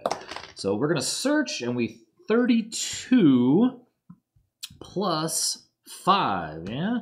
32 plus 5, so that's going to be on the find. All right, 32... Plus 5 puts us at, yeah, plus 5 is green. This is a green. Right, so we're at 37, so plus 1 time. So we're going to scratch off 1 more hour. We fooled around the chasm here, try not to fall in. We found a secret passageway. Maybe that's the deal. Maybe you have to search, and if you need it, you found it. Maybe that's the deal I make with myself where it's okay. After a lot of digging through a little more than junk, the adventurer eventually wipes away the dirt to reveal something of value. Roll on table I. Items. All right. So not only did we find a secret passageway, but we're going to roll on table I for items. And we found ourselves a 68. Okay. So a 68 is going to be on the second page here. We found ourselves a money pouch. This pouch contains some gold coins. Now, it doesn't say that I have to write in like little pouch. You know, this is just a bag of money, so I'm going to add not 170 gold, it says. This pouch contains gold coins, 70 gold. So we're just going to add 70 to our 138, and now we have 108 gold. I like it. I'll take it Oh, and look, we found a secret passageway out of here. How funny that this happened to me. Okay, so of course it did. All right, so let's go ahead and we're going over here now because I can't go that way, right? Like if this place is broken off this way, this exit and this exit I can't use. So I'm just going to have to say that I found a little secret passage this way. Ooh, we have to cross off an hour. And we have to roll for a wandering monster as we're trying to shimmy through the thing here, right? So this is a 4 we're rolling. We want higher than a 4. And we have a 6, so no wandering creature. That's good news for us because I really didn't want to stop here and fight anything just yet. Although I do need to find some items. So we have to roll kind of high on our battle, right? Like we have to like kill some guys and roll high on like our loot table or our encounter table. So, okay, so here we are. Let's go ahead and roll on the mapping now. We found our secret passageway and we rolled a 53. Actually, it's way easier for me to see on the screen than look over here. 53 on the map looks like 53 red, and we're going to be coming in from this angle here, and it's another dead end. Okay, so basically, yeah, we're going to be doing another secret passageway here. Maybe this is just a whole dungeon full of secret passages. Maybe that's how that looks. And this is room 53, a red room. Okay. All right, well, we know that red rooms are encounters, and we know we have an encounter mod of -30 this time, so we can fight stronger creatures. This feels like it's a giant waste of ink for me. Okay, that's 53, right? 53, 53, 53. It's another dead end, so that's kind of a bummer, yeah? All right, so what do we fight? Now, remember, our encounter mod is -30, so we rolled a 17. 17 on the encounter, which I had to scrub the encounter sheet clean, is now... Ooh, we also searched in the chasm room. Okay, so the combat track says, what did I say? -30, 17. Giant bats. Oh, I hate these guys. Giant bats. Giant bats. And the giant bats are a 25 attack value, a 0 defense, a -3 damage. That's nice, but the bad part's coming up. 2, 3, 3, right? So 2, 3, 3. Let me get some dice out here. 2, 3, 3. Ooh, let's use these. 2, 3, 3. And then we have giant bats, 2, 3, 3. Table P4. That's not what I want, see?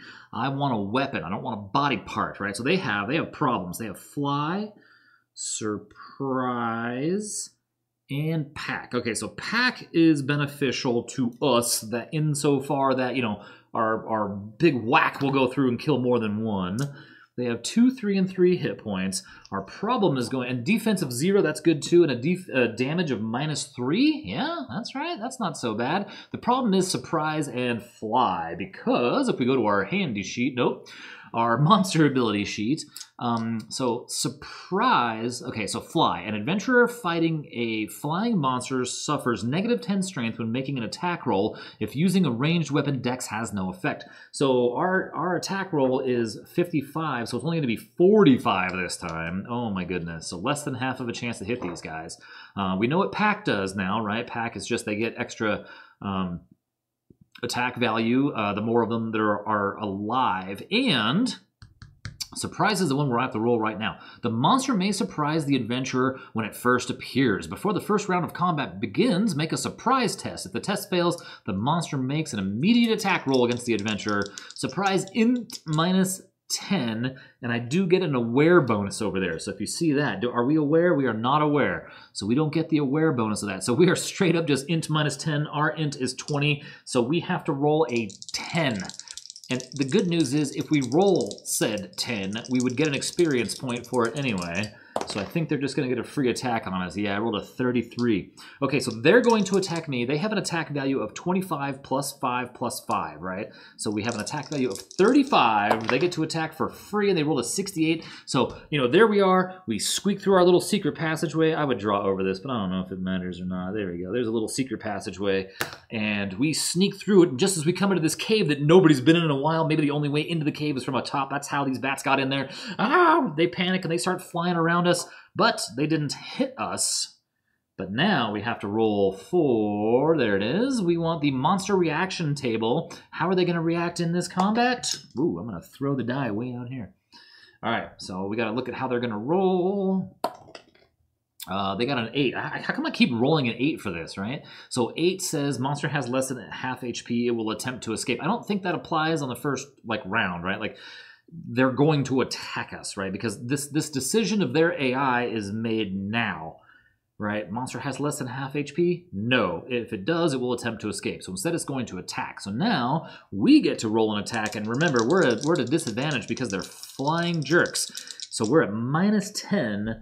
What did I say that is? So we're at only a 45 to hit. 45. Let's see it. We got a 28. We hit them. Good deal. Now they have essentially 8 hit points here. So let's see. Let's hit the bats in the face. 4 and 7, right? So the 7 is, I hit him in their off weapon, right? So I don't think that matters. So I hit him for 4 plus 4 damage because, again, our Mighty Claymore is truly mighty and does plus 4 damage, and their defense is 0. So we're going to hit for 8, which is just enough to kill. 4 plus 4 is 8. 2 plus 3 plus 3, that is also 8. So we're going to kill them, but they get another attack at me. And they have a, what did I say, 25 plus 10, so they have a 35. 35 attack value. 34? Come on! Oh, no! Oh. Well, they're going to hit me, but they're going to die. So they hit, of course they hit hard, man. All right, what do they got here? A 4 and a 5, so... The location is just hands, and they're going to hit for 4 minus 3 damage. Oh, that's right. They're bats, right? So they're at minus 3 damage. So I get hit for 1 point. I'll take it. I'll take it. Now, the option I have, I got hit in the hands. My hands are a 0. Oh, no. My hands are an armor 2. My bad. I was looking at the wrong. I was thinking of my arms. No. I just realized I have... Oh, yeah, I have legs. Okay, I was going to say I'm like a character in WoW. I got no pants on. Yeah, so I do have a 2 armor on the male hand wraps. Now, I know we haven't talked about this yet because defense is a beast. So we're gonna I guess go over it now. This is gonna be, man, Dungeon Training 2 is quite the learning here for all of us. Okay, so male hand wraps on my hands. You'll see it says A2. I have armor 2. Now, I only got hit for 1 point of damage because they're at 4 minus 3 according to their little chart. So they hit me for 1. This says I have an armor rating of 2 on that, so I'm not going to take any damage whatsoever. I'm going to pull this up in the PDF here, assuming I can find it here quickly. I want to talk about how the combat actually works, because this is by far the most complicated part of it.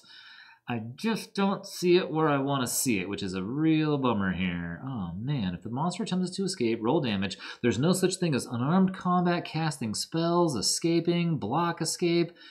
Change it here. Okay, so look at this. This is a madhouse right here. So this is how defense works. This is the most overcomplicated part of this game. It's not that hard though, but it's just kind of a weird thing. Okay, so when an adventurer is damaged in combat, I can deflect some damage to items I have equipped. It's entirely optional, and I may always allow the damage to be dealt to the adventurer. Okay, and shields are completely different, by the way, right? Shields are anywhere, but I got hit in the 4, right, which was where I got hit in the arms. So if we look at our character sheet, arms, I happen to have leather arm guards. Oh, did I say hands? Was I wrong that whole time? I thought I hit a... Oh no, it was this. It was a 5. I did. It was this. It was the D10, not the D4. It was right. It was 4 damage, right? 4 damage minus 3 is 1 damage, and I got hit in 5, which is hands, which is my male hand wraps, which has an armor rating of 2, right? So back to the PDF here. Okay, so if items such as weapons and armor can be used to deflect up to 2 points of damage dealt to an adventurer. If they're equipped to the location the monster has struck, the damage is instead applied to the item's damage track at the rate of 1 pip for each point deflected. Okay, so note that when an item's damage track is full, it's been destroyed and is removed. Now, stopping there, that is if I choose to just take this hit, right? To just take this damage here, okay? So it gets a little weird. Do they even talk about the A rating on this whole page, or is it like the previous page? No, it's super weird how this all works, right? Okay, So let's read the example.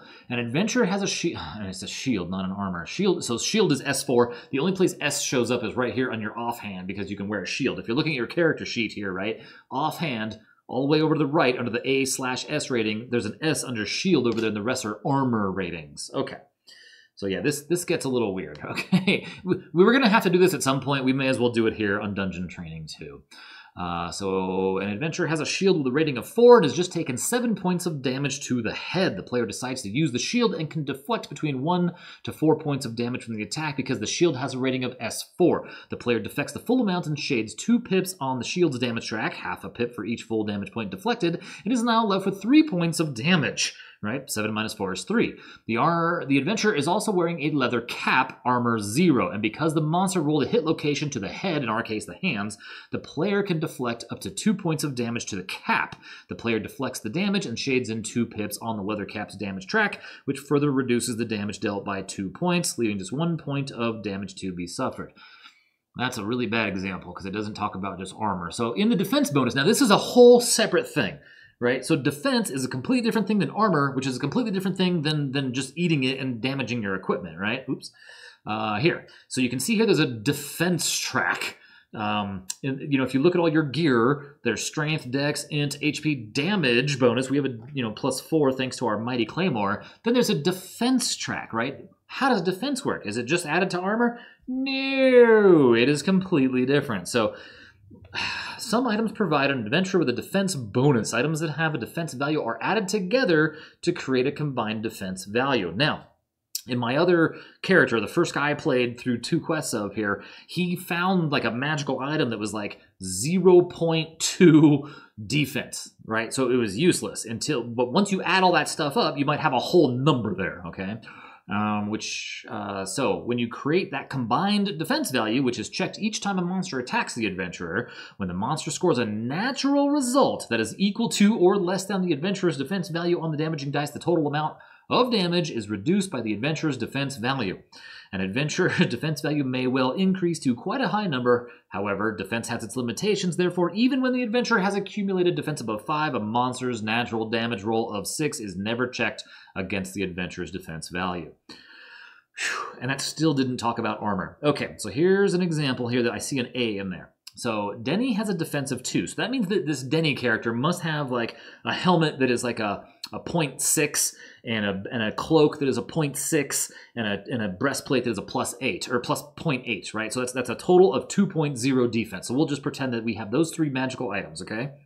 Denny has a defense of 2, and a monster with a damage +2 has just scored a hit to her head, right? So we know that's 5 damage plus whatever the die roll was, right? Because 3 for the head, 2 for the +2 damage, that's 5 plus the roll. Luckily for Denny, she is wearing a mail coif with an armor value of A2. She rolls the monster's damage die and scores a 1. Then she modifies the result of the monster damage modifier of +2 and adds 3 because it hit her head for a total of 6 damage, right? So in our case, they rolled a 4 minus 3, 1, right? Okay, so they rolled a 1. Now, because the monster rolled a natural 1, let's see here, 1 that she modified, yeah. However, because the monster rolled a natural 1, which is equal to and less than her defense 2 value, she can instantly deduct her defense value from the monster's damage total. This brings the damage down to 4, right? Let's see here. Did I read where it said, yeah, it scores a 1. She modifies it. +2 plus 3 gives us a 6, right? So the magical defense, right? Like this defense aura that's just my stuff is better than yours, right? My defense 2 value, she can instantly deduct her defense value from the monster's damage total. This brings the damage score down to 4, right? Because she had that magical aura of 2. Next, because she's wearing the mail coif, she can deduct its armor value 2 from the monster's damage score, which leaves her 2 damage. Finally, she then decides to deflect the last 2 points of damage to the mail coif and shades in 2 pips on the damage track, which reduces the damage to a total of 0. So hopefully that made sense. We got hit for 1. It hit our hands. We have an armor of 2. We got hit for 1, so we're not taking any damage. Hopefully we never have to do that again. And then we hit it for we happened to hit it for 8 points of damage, which already wiped the dice away apparently, so we killed them. And guess what? Not only do we get our 100 gold piece reward, so we're just going to fill that in right now. I'm just going to put plus 100. All right, then we get to roll on P4. So let's go over to P4. Now I know that that whole damage thing is a little crazy. It just is, and it's not that hard. It really isn't that hard once you read it. It's just a lot of words for, you know, maybe a slightly crazy thing. Oh, that's not the chart I want. I swear to you, I clicked P. Nope. All right, we're rolling on P4, it looks like here. So what do we got? What did this? You know what I could do? This might be better in this particular game, is put the dice rolls over the PDF. That might be an idea. So I rolled a 9. I rolled a 9 on P4, which is bone. We found a bat bone. Bone. Okay, so we're going to put quantity 1, bone. And that's a 9 on P4. Keys, fire pokers, and kebab sticks. Everything has its uses. 11 gold pieces. I'm loving it. All right. So now we find ourselves in this red room here with no friggin' way out. So we're going to have to do the secret room, you know, hack again to get ourselves out of here. But we can also search red rooms. Now, remember, searching a room here, add the following modifier for the area the adventure is currently in, plus 10 on a search. So let's go ahead and burn some time and search in here. Right? We might not have to burn time, but, you know, we'll see. So we got at least a 27, or a 17, I mean, at least a 17 because we're plus 10, yeah? So we got a 37 is what we wind up with because we're plus 10. So we are 37 here, right, on our find chart. This is a red room. 37 says plus 1 time, so we're going to shade off another time. Okay, and after a lot of digging through a little more than junk, the adventurer eventually wipes away the dirt, revealing something of value. Roll on table I items. Okay, so let's see what we got here now. Table I items. Oh, I thought I hit the button. There we go. What did we find? We found a 45. We found a 45. 45 is a bone key. I love it. All right, so we also, that means we searched in here. I don't know the best way to do this. I think if I scribble them out, it might be the best bet, but I'm going to use these little bingo chips I've got here. What did I roll? 45. Bone. Oh, that's right. I can hear myself saying it like that. Bone key, right? Like I'm a, I don't know. Carved in bone, shaded 1 pip on the key track, and add the key to the adventure sheet. This is exciting. This is the first time I've ever found a key. So what they're telling you to do is, if you look at your character sheet, in the green section there where it says keys, we shade in 1 of those pips now. And if we can ever find a door, we can possibly roll to actually open it with our key. I already put the bone key on there. Bone key. Did I? Oh, that's not what I want. Right here. Bone key. I'm just going to say it again because I like it. Bone key. Oh, no, I didn't. I wrote bone. I have a bone key now. So 1. Bone key. 42. I hope my neighbors can hear me up here saying this. All right, so we've got... that was it. So we searched in here. We're all done. Now again, you know, top of the round, we're going to have to go and... This quest is much more like a regular quest, by the way, right? Like where we're having to find monsters and get certain rolls and everything, because we've got to get 3 items somehow without dying. I am checking off... What now? What did I want? A time. That's another candle, so there's some more oil gone, and we're gonna have to use our little magical hack to come up to this room up here, right? So we're gonna go up into that room. This is where we are now. Let's go ahead and roll on the mapping sheet. I actually do like the idea of flipping around the way this is. Oh, I wonder if I can do it from here. Hang on just a sec. Let me see if I can do this without finding a way. Let's see, PDF. I don't actually have it here. Dice tray. Hold on, I might be able to fix this real quick because this will be kind of cool. I've never had a game where I had the PDF up so much, and so I don't know if... I didn't know if I would use this or not. So now, oh yeah, there we go. Okay, that's pretty sweet. All right, let's go ahead and lock this in. Hopefully that's going to work fine. There we go. Okay, cool. All right, so what am I rolling for now? The room we're going into. So if I pull up the map... Oh, of course, this is... I'd have to change every single graphic.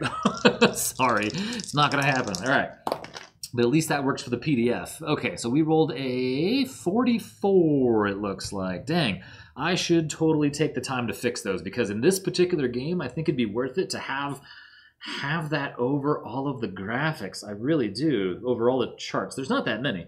Okay, so 44 on our room exploration. What was that now? So this is 44 is a green room. Hey, it's got exits on it. Look at that.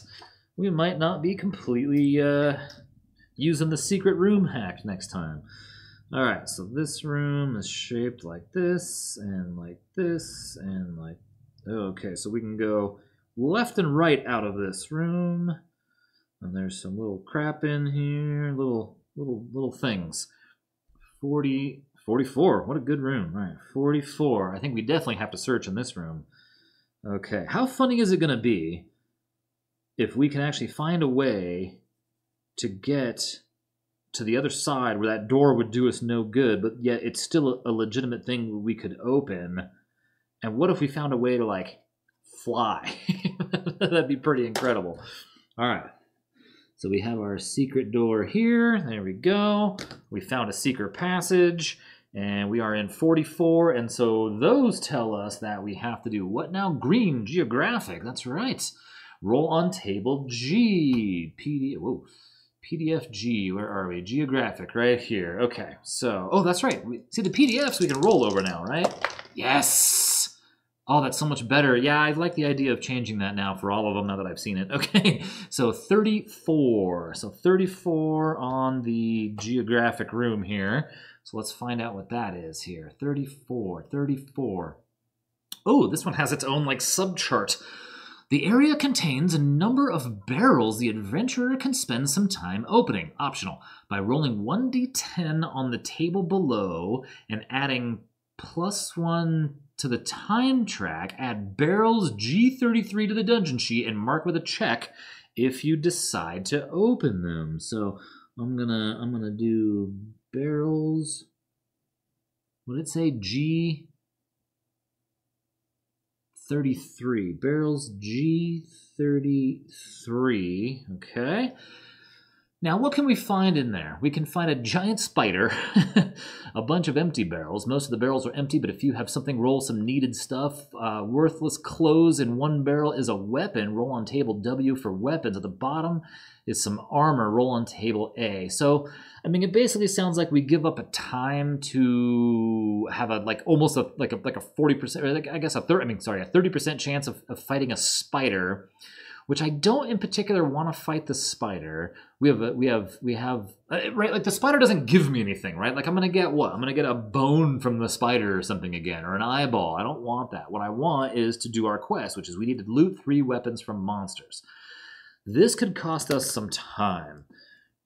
It's kind of fun though, right? So that's the room. Does that count? That's hold on, let me go back here. So that's the room. So let's see. That's not even searching. That's just we came into the room and had this. We didn't actually like search. This is just a thing in the room, right? So we could still search. Okay, forget it. Let's do it. Why not? Let's check these off. These barrels. I'm going to put an X through it. We haven't searched here yet. We're going to roll a D10 and see on the chart what happens. We've got. Come on, give me the big 10. 7. Most of them are empty. A few have something of interest. Roll on table N. Needed 2 times. Okay, so let's jump on down to N. And we get to roll on this table twice. Yeah? All right, what do we find? Maybe we can find some potions that are worth something? All right, so 1 roll is a 96. A potion of lesser cure disease. I like it. Potion of lesser cure disease. I'm going to put it in my backpack for now. 96. Drink to remove up to 2 shaded pips on the disease track. Yes, that's going to save some money. Hey, yeah, going through these barrels was awesome. And putting these dice over this is way better. I like it. Okay, so 21. You guys can see this at the same... And food. So we can't carry over our max food, which is a huge bummer, I assume anyway. So we're just going to say there's some food that, oh, I guess we're just going to leave it there to rot. All right, so back over here to the main adventure. We can still search this room. I don't see why we wouldn't do such a thing, right? So I'll tell you what, I'm going to just cut this real quick here, only so that I can fix it so that the die rolls go on top of the graphics. They usually don't because I don't want that to happen, but I think in this case, I definitely want that to happen. Well, maybe we do this first and finish it so it'll be the top of the round so I don't forget where I am. So we're going to search in the green room, which is find, right, because see, this won't roll over it, right? I would have to go to the actual PDF like this and go roll on find. And then remember, this is +5 because it's a green room. And here we have a 54, so it's plus one more time. Oh, that's a wandering monster because we just had to do 2, right? 54, something catches the eye and the adventurer finds something useful. Roll on table N. So let's pop back over to N, and then we have to roll for the creature, so we might be stuck here for a minute. 4. A lockpick which I can't use. Okay, so there we have it. 0, 4, no good. Okay, so now we have to roll, if you look at your character sheet, we just shaded in another time, right? The 5 down there, so we have to roll 6, 7, 8, 9, or 10 to not be in a fight. A 3, so we're in a fight. Oh no. Okay, so suddenly we have to do, yes, because see, this chart won't work. So if I pull up the encounter PDF, you can see at the same time, I like this better. Sorry I didn't think this through ahead of time. 55 minus 30, so 25. We are fighting giant ants again. See, and I don't want to fight giant ants. I want to roll better, right? This is minus 30 is our encounter modifier. So 25 is giant ants. Giant ants. And they have an attack value of giant ant. Oh, 20. Did I write 25 last time? 20 and then 2 and minus 2 giant ants. And then 3, 2, 3, and 3. And they are table P1 and they're pack enemies. Okay, so we got this. All right. Now, what we're going to do is we're going to put out some dice here. What I decide ants were the brown ones, I guess. 3, 3, 3, and 2. So here's our giant ants that we're fighting. Here's their hit points. 3, 2, 3, 3. They're pack creatures. They don't have any special abilities. So if we have to roll for what do, they are going to... Right, because see, how handy would it be to roll this die and you'd be able to see the result, and then we could look at, you know, the monster reaction table. And it's a 4... So they're going to attack. Yeah, I'll fix this. Okay, so they're going to attack, but I'm going to roll first, and I get my full damage, or my full strength roll, which is 40 plus 10 plus 5 is 55. I'm going to attack with a 14. So I hit him, and we're going to hit him with a 5 damage on a 1. I think that's minus 1, yeah? 1 is a head. No, it's the other way around. So 1, in my mind, I want to roll high, right? So I'm thinking a 10 would be a headshot, not a 1. But here, the D10 is a 1 headshot plus 3. So I just hit for 5 plus 3 plus 4. So 12 points of damage. Okay, great. So we're going to kill these guys because they have 9, 10, 11. Again, how funny. So now they get to roll against me, but their attack value, because there's so dang many of them, is 20 plus 15, so they have a 35. They have a 5. Ugh. So they're going to hit me. And they hit me, why couldn't I roll a 5? I'd get an experience bump for that. All right, so they're going to hit me 5. Where's that at here? Location table 5 in my hands? Are you kidding me? Oh, that's where my armor is. Bring it on, fellas. And they get a -2 to their damage, right? So their damage was a 4. Minus 2 damage is a 2. Minus 2 from my armor is a 0. I got a free kill on some giant ants. Let's go do part. We're going to roll a, I should actually roll, or write in here like what we get. They're dead. A P1 table here. So we're going to get parts on P1. We found 64. We're going to loot saliva or venom. What giant ants. Okay. 1 saliva. What did I roll? I don't know why I can't remember. 64 on P1. Saliva. A vial earns a fair price at the annual Mystics Convention for 17 gold pieces. All right. Just going to let you know now, because I've probably never mentioned this before, my tolerance level for goofery is pretty low, right? Like, I find that this game, everything here has been fine, but there are games I cannot tolerate when they're just like a little bit too goofy, let's just say is the word, right? There's things that I have concerns with. Like, I've never played Sword and Sorcery, Immortal Souls, but I've heard here and there that's like, oh, there's a lot of like, you know, pop culture reference stuff, and I hate that stuff. Give it to me a little bit more serious, and even if it's tongue-in-cheeky sometimes, I can take it, right? Like, I have no reason not to buy that there's not an annual Mystic convention, you know, or whatever. I can dig on that. Okay, so we had saliva. I'm going to write it in here. I found saliva. We got some ant spit. Okay, so we, what happened? No, we got attacked. Did we search in there? Yeah, we found something or other, didn't we? I actually forgot what we found. Some food or something. It was garbage, so that's okay. So that's out of there now. This is this. I'm going to just take a quick break and just run through this real quick and just fix that so that we can see die rolls and share them. I think the idea of seeing them as we go is going to be way better. Just in this particular game, it's an actual problem because I have to have graphics up so much and I'm constantly looking at charts. So we'll be right back.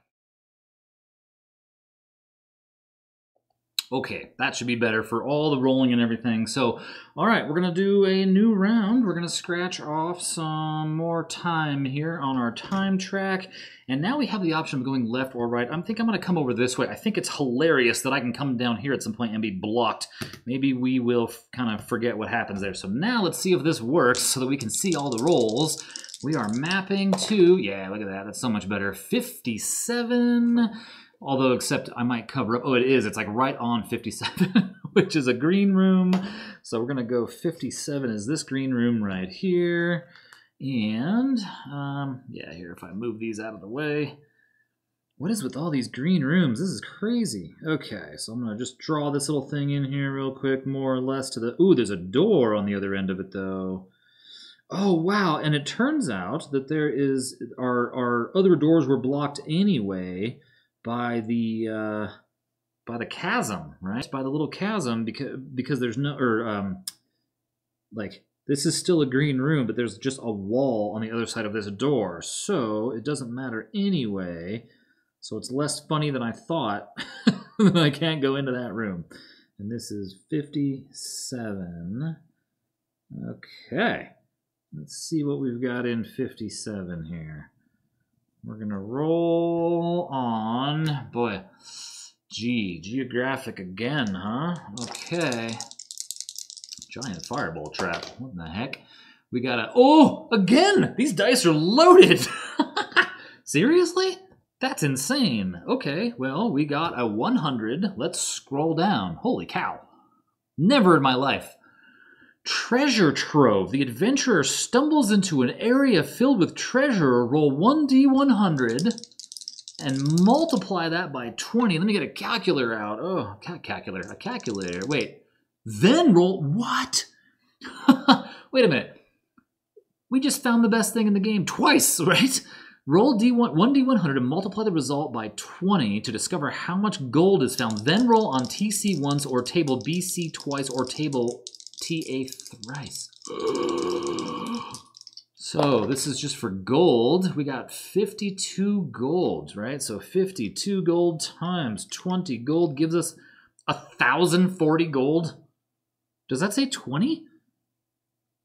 Roll 1d100. I feel like that can't possibly be, right? I got a 52, right? Roll 1d100 and multiply the result by 20. Oh my God, we're in the money now. That's 1,040. Here's a calculator. No way. Here, 1,040 plus what? We had 108 plus 100, so plus 208. 1,248. We are loaded. Oh my gosh. 1,248. Yeah, we can never leave this dungeon now. We have too much money. We can actually buy the stuff now in the town. Holy smokes. Okay, this is wild, man. All right, so there's that, and then so now I've actually never looked at these treasure tables before, right? So let's take a look at them here and just kind of make an educated guess. First of all, I've forgotten what we get to do. Is it A3? Yeah, A3 times. So C once. So A3 times could be this, right? So there's some brews, some potions. elixirs. I want magical weapons, man. If we go, okay, so if we do table C once, superior stuff. Superior stuff. Look at this. There's gemstones. Wow. Wow. Okay. Oh, there's a little thing up there at the top that says some of these things are re-rolled when you're rolling at the market. I didn't even notice that before. Interesting. That is not true on the weapons or the armor. Oh, that's funny. Okay. Because, like, what would you do? Would you roll and find a bag filled with silver pieces with $70 and or 140 coins, I guess? Okay, so, I mean, if we roll 3 times here, does that seem like the better bet for a starting adventurer, though? To get more stuff, right? Because we might really want to have some of these things. I'm not entirely sure. Didn't we get a potion of some sort somewhere? Or was that my imagination? Oh, cure disease, right. Okay, so, like, that's a good one to keep, I think. That'll be really handy in the dungeon here. Boy, howdy. Look at that legendary ring, necklace. Wow. Legendary. Oh, man. All right, let's just, you know what? Let's just go big. Let's just roll 1 time on Treasure C. This will never happen again. Watch me roll something god-awful. But you know what? Let's just do it, and let's just see what happens. Let's see how good this is on Treasure Table C. We roll. Oh man, of course you're gonna do this. This is the dice equivalent of a drum roll. 75. The gems. Oh, how funny! The thing I called out before. Gemstones. 75. 560 gold pieces of gemstones. I'm just gonna write it on the back here. Wow, 1 bag of gemstones. Wow, that's that's unfortunate. 560 gold. I want cool loot, man. That's what I get for getting greedy, I guess. Yeah. So that was amazing. Okay. Wow. Look at that. I can't believe it. Like, we found, what is this? 1, 2, 3, 4. You know what? It was behind 2 secret rooms. This was not easy to find. No regular, everyday, average Joe adventurer could have found this, but us. Okay. I think that we are something special here. Wow. Okay. We didn't even search in this room yet. That was just like what this room was. So you know what? This room has been pretty good to us. I say we go ahead and search in this room, which is rolling on F find. And this may or may not cost us some time, depending on what we roll here. We have a 65. 65 here does cost us 1 time, so that's 1 more oil. Okay, so a 65. Searching through some junk, a torn page from a spellbook is found. It is a little crumbled, but the spell is still intact. Roll on table S spells and add the result to the spellbook. Hot diggity, look at that, we got a spell we can't cast. You are allowed to still write into your spellbook, though. Spells. I mean, a free spell. This is 1,000 gold pieces at the market, right? 72. Spell 72 is control. Okay, and that's our first one. Control. Spell 72. Do not roll for the monster's reaction for the remainder of combat. It will always attack, and it says -4 HP for cost. Holy cow. That seems very deadly. I don't understand how the spells work. I might not ever understand how the spells work in this. Okay, so we searched here now.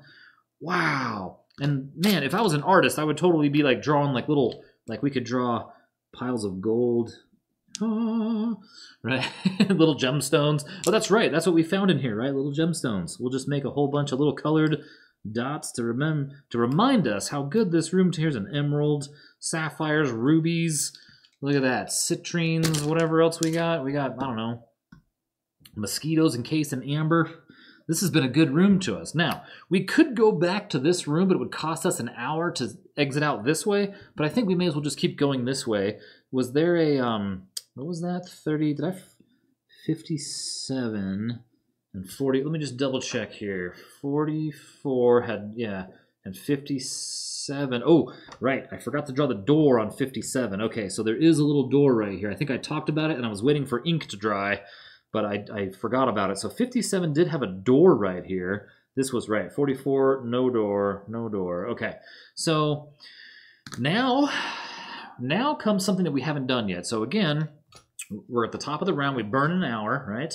There's our hour. And if we look at the turn tracker, so we burned our time, and this is something new to us here. We haven't run into this yet. If this is the very first turn of the quest, place the blah, blah, blah, blah, blah. Otherwise, the player must choose an exit that the adventurer will move through, and the player rotates the dungeon sheet so that the chosen exit is farthest away from them.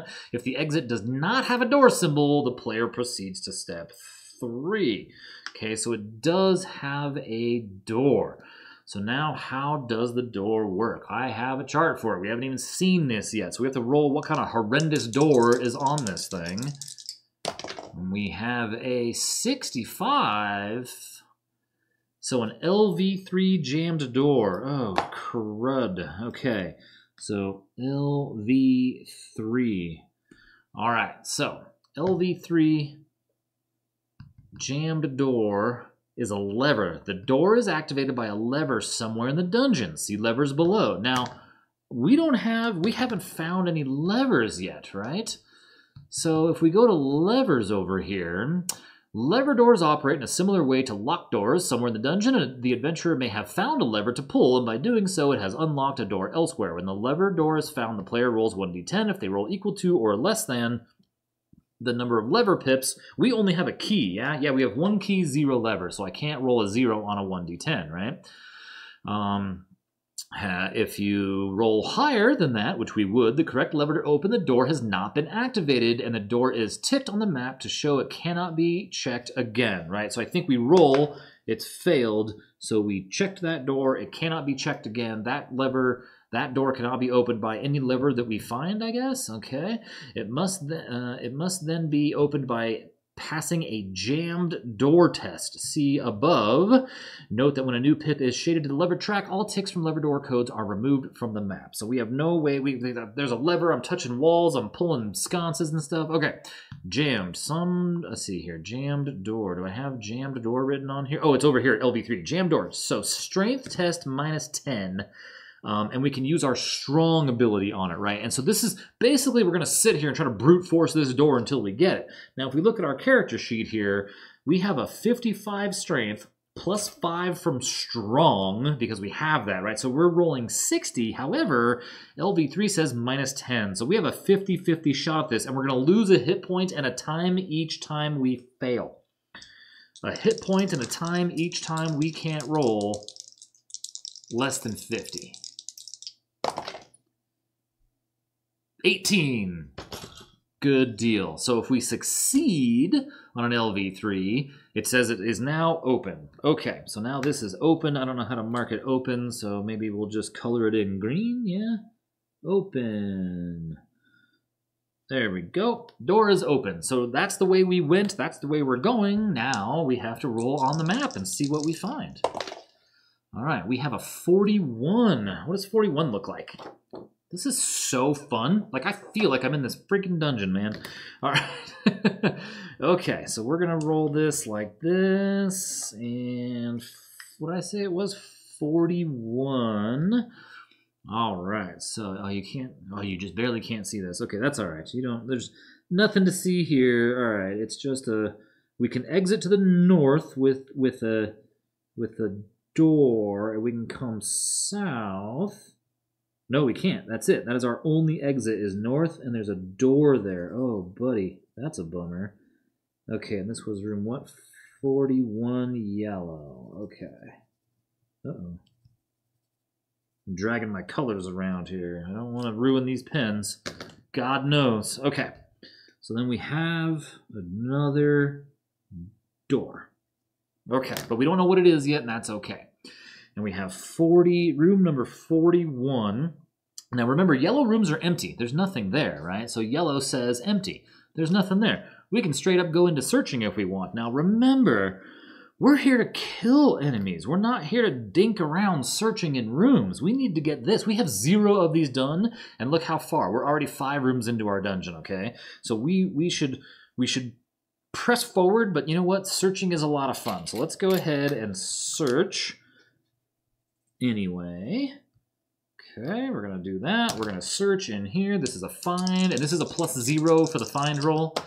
And what do we have? A 45, 45, 45, 40. Ooh, what is this? This area is dank and foul smelling like a teenage boy's bedroom, which is no surprise when a tomb is found hidden behind some fallen rocks. The tomb can be opened, optionally, by rolling 1d10 on the table below and adding 1 hour to the time track. Oh, and it said we'd take an hour anyway. So let's go ahead and shade that in. That's a wandering monster, so let's not forget that. Let me just hold on to it.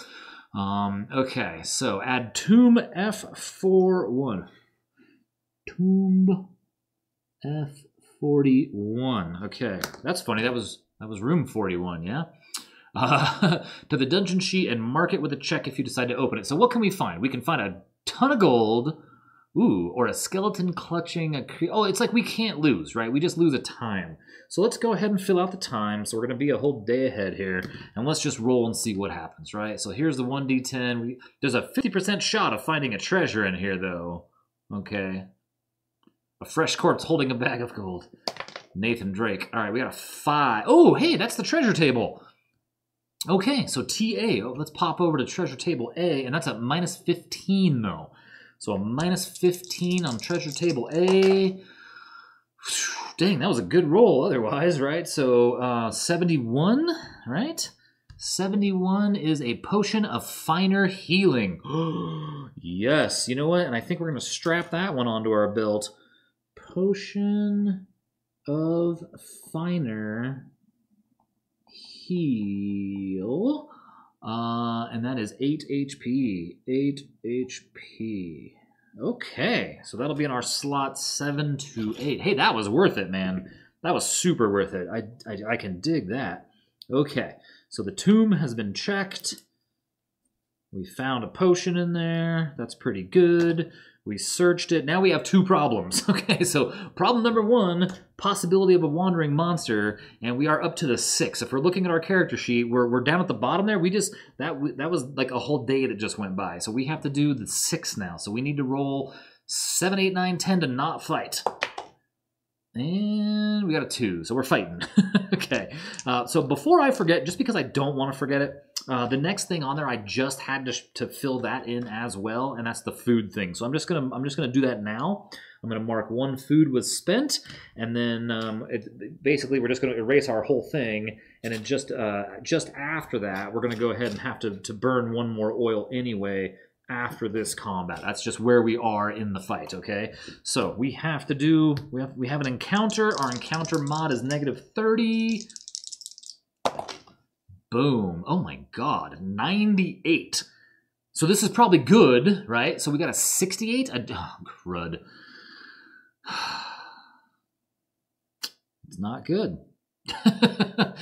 Because a 68 is a vampire bat, right? What I wanted was like an orc or something, like 62, 65. And so this is like, I'm not going to do it, but like, you know, we could use a fate point to re-roll just this die if we wanted to, and to try to get, you know, an orc. We could get a 0, I guess.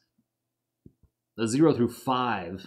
Holy smokes, what's a spider queen? I don't want nothing to do with that. Okay, so anyway, 68 on our combat. So that's a what? A giant vampire bat. This sounds bad, you guys. Giant. It's undead. Vamp. I'm gonna write that in red. Okay, so it's vamp. Bat. Giant vampire bat. 45 attack value. Oh my god. Let's see here. 68. 45. 3 plus 1 and 10. 3 plus 1 and 10. And see, the problem is it's table P4.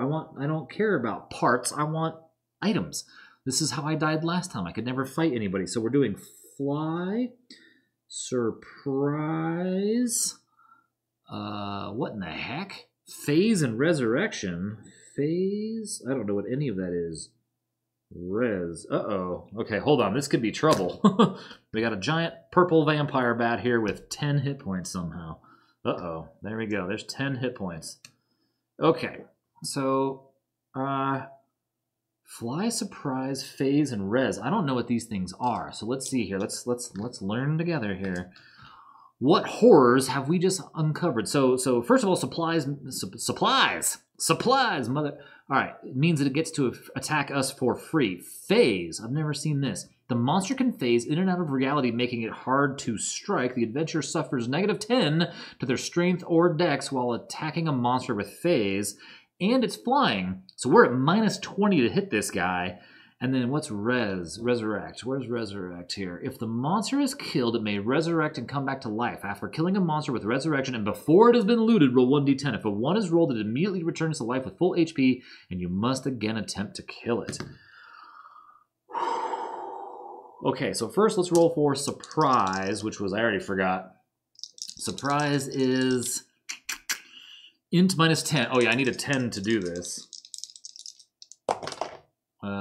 17, I still failed. So it gets a free attack, and its attack is 45. And so there's a 9. For the love of Pete, it got me. And so it does +1 damage. And so it's going to do, let's go back here now. Monster handy sheet. So it hit me, hit location is 7 off weapon. So it's just a straight up 5 points of damage.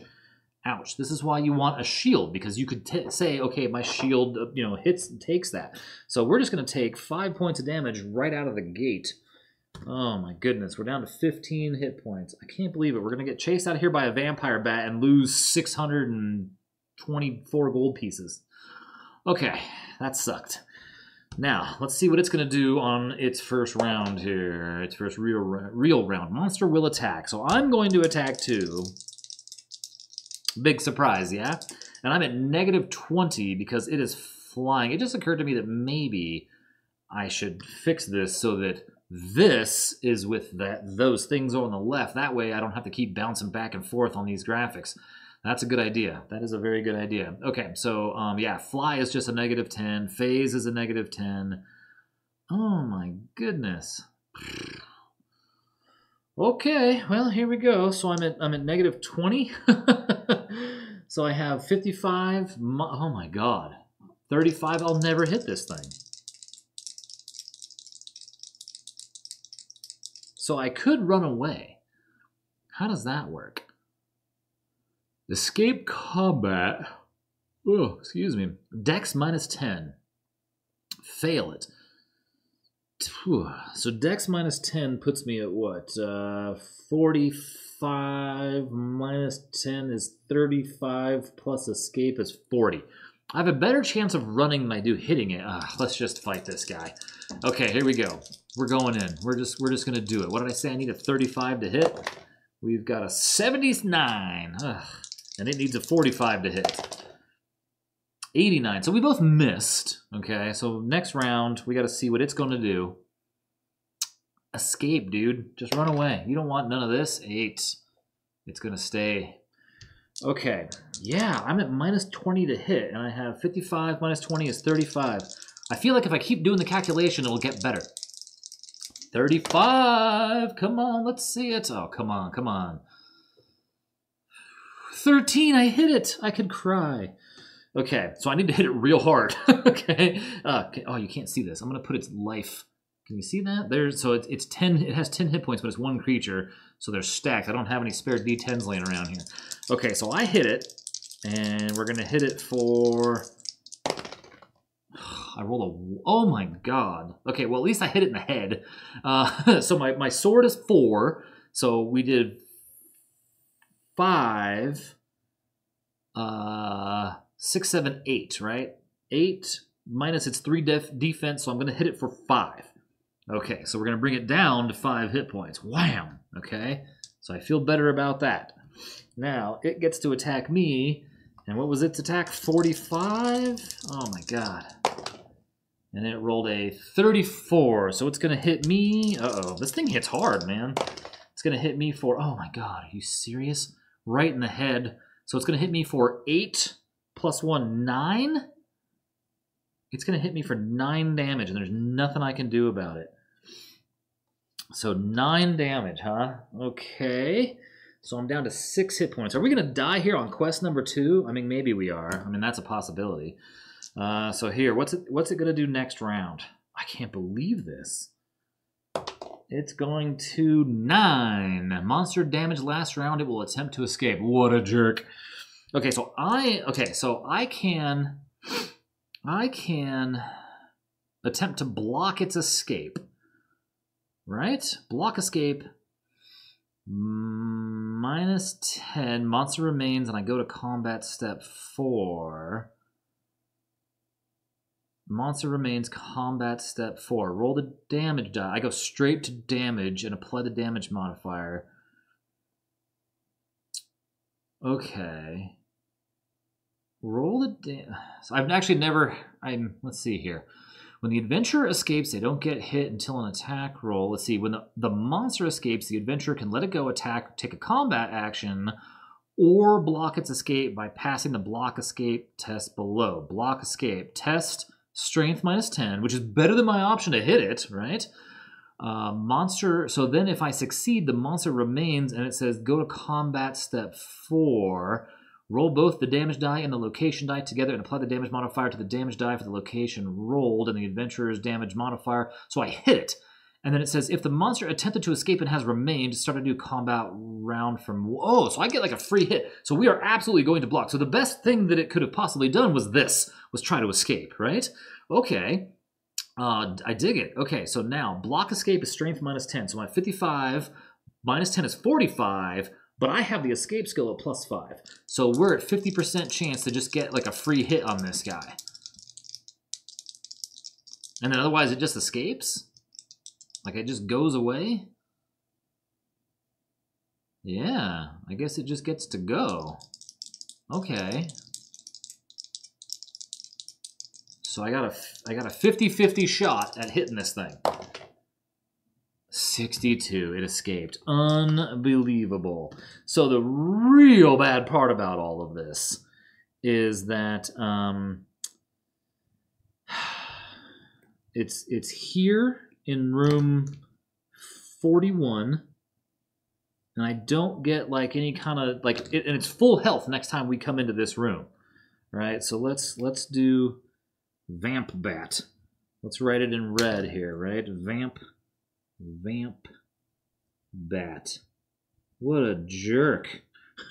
So this is like not working. All right, well there it is. Maybe we'll leave the Vamp Bat right here under its little purple die. Okay, so that was that. So the Vamp Bat has 10 hit points. So we'll put 2d6 down here. There we go. It's a vampire bat, right? We know that this is bad news, and this is supposed to be removed from the sheet. I don't have a way to do that, so I'm just going to leave it on there so we have all of its stats, okay? I'm just going to not take the +5 skill. If I get down below it, I'll just shift everything down 1. That's an easy fix. Okay, so we almost died. All right, so like now is now a great time. The player can at any time during a turn, except when in combat. We're not in combat. I hit this thing so hard, it got scared and flew back away. Equip or unequip items to and from their equipment slots and backpack. Once a result has been scored on a table that requires a belt check or targets a specific item, the player is not permitted to remove it or replace it. So see, this is a weird one because it doesn't say anywhere in here that like I could just start like downing elixirs, right? I can equip or unequip items to and from their equipment slots and backpack. It doesn't say I can just like start drinking stuff, but I don't see why not. I don't see how taking something out of my backpack and strapping it onto my belt is somehow less than, you know what I'm saying? Like, I don't see why, I mean, unless I have messed up somehow and cut that part out of the graphics, which is entirely possible. Let's see here. Here's like the actual page. Fail a quest if you're killed, a scroll of resurrection, use a life point. See, I don't see anything in here about just like chugging elixirs. I looked for this before. I don't remember it here, right? Choose your quest. But I also don't see why using your stuff out of combat would be forbidden, especially if you can dink around while you're equipping whole pieces of armor. It takes a lot less time than to just quaff a potion, right? It seems to me that that's just something that you can do. So let's, yeah, I don't think that that's I don't see anything in here that says it either way. I don't see it explicitly forbidden, but I don't see it said that you absolutely can either. I mean, using a belt item instead of making an attack. But what if we're outside of combat? What if we're outside of combat? I don't see anything here that says anything otherwise. So we got, yeah, I'm just doing it, right? I don't see anything that says no. I don't see anything that says yes, but it makes sense to me. So we have this one that can heal us for 8 and 3 that'll heal us for 4. So let's drink one of the 4 and one of the 8, right? That'll give us 18 hit points, okay? That keeps us alive. I'm just going to take off the back 2 potions just like that. Not sitting so pretty now, are we? Right? We had some pretty easy combats to begin with, and then we just got spanked by a giant vampire bat. And guess what? It's about to get a whole heck of a lot worse, because that was the end of the round, right? That was us getting attacked by a vampire bat. How'd we even find this guy? We like searched for it or something, right? What'd we do? Oh, the tomb. Right? Didn't we? No, we found something in the tomb. We searched. I don't know, but it's terrible. Man. So now we have to escape. So or adventure forth. So we're going to shade off 1 to use 1 more oil, right? 1 more hour. We have to go through this door here. We don't know what's up with this door yet. So let's see what this door is. Gosh. 71. I don't want to roll high on these. Oh, am I sitting right in front of it? I am. It's open. The handle is turned and the door opens. I like that. Okay. Can't beat that. All right, let's see what map we have now, what room we have. We have a 29. Let's see here. So a 29. You're going to have to look at that. I'm going to have to look at this. 29 is a yellow room with nothing in it. Although last time we had nothing in it, we got jumped, right? We got wrecked. Okay, the good news is there's 2 exits out of this room that we can just walk out, so we don't have to do any more rolling. 29. I almost feel like I should use like orange for this so it shows up a little better. It's actually very difficult for me to see and easier for you to see the yellow for some reason, but that's 29. Yeah, maybe orange would be a little better. Okay, I don't think I have orange though. All right, so we're in 29 yellow. Boom, this one here. And we can search it. I mean, we may as well, right? There's nothing else going on. How bad could it possibly be?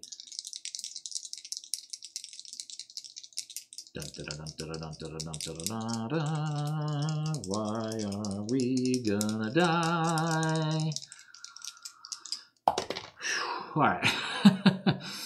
Let's see. Let's see. Let's have another 150. Okay, I was gonna say a big 100. So this is just a straight 50 on the find. This one says, okay, so it's 1 time. So it's gonna cost us 1 more time. Hidden and wedged in a part of the dungeon walls, a magic scroll, 200 gold. We'll roll once on table S spells and add scroll of. Ooh, that's cool. Before the spell's name when adding it to the adventure sheet. So let's go find the scrolls page, or spells rather. And we're going to roll here. What do we've got? We've got a 61. So 61 is a scroll of clone. And it's worth 200 gold, right? Scroll of clone. 200 gold pieces. Okay, so a scroll of clone. At the start of the next combat round, a clone of the adventurer appears to fight the monster. The clone is an exact replica and gains all the benefits of the adventurer, but track its damage separately. Any damage received is now dealt to the clone. Damage cannot be deflected, and when the clone's HP is reduced to 0, it disappears. Until the clone has disappeared, the adventurer is not permitted to attack as they are busy controlling the clone. Huh. So, that's cool. I don't know if I should equip that on my belt so we can use it later or what. I don't know how that works. So we're just going to keep it in our belt and maybe not deal with that. So we explored in here and we found a big nothing. And I mean the scroll, but like we didn't get attacked. And we want to fight like orcs and stuff like that, right? We want to fight things that can drop weapons, because now we're 6 rooms in and we haven't found a thing yet. So let's go north. Let's go north. So we're gonna shade in a room. Uh-oh, another wandering creature. The bat is what jacked us up last time. So we're gonna roll these wandering creatures. So now we're back down to 4 on the time track. It's the next day, it's the morning, it's early. We need a higher than 4. We got an 8, so no wandering monster. That's good. We're going to go up here into this room. So let's go ahead. It's funny, I always forget if it's a wandering monster I fought. Let's see here. We found a 57. What is 57? 57 is a green room. I liked those. Man, we've found some things in these green rooms, yeah? All right. There's a door on the end of this, though. Oh, and it's the only way out. I'm sick of these doors and not finding any keys, man. 57. Okay. So, let's see. Here's what our dungeon looks like now. This is going to be such a mess to clean up, because when you get this thing wet, the ink slides and smears all over the place. All right, so here's our green room. 57. All right.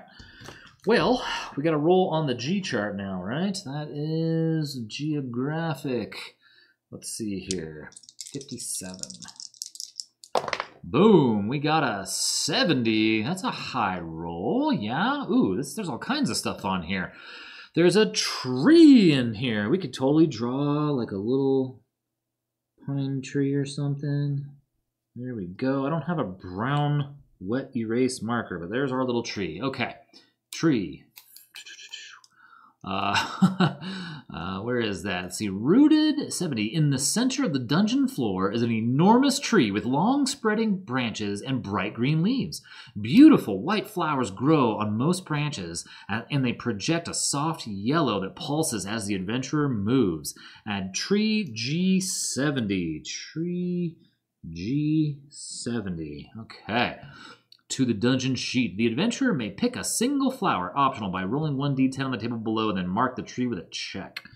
Okay, so now, what could happen here? Let's see, and its bud turns into a crystal. The adventurer had discovered a crystal tree grown by a powerful wizard, so some crazy-ass thing there. When the flower is taken, a branch dies. Moments later, the entire tree is withered and died. Lose 1 fate point? Are you serious?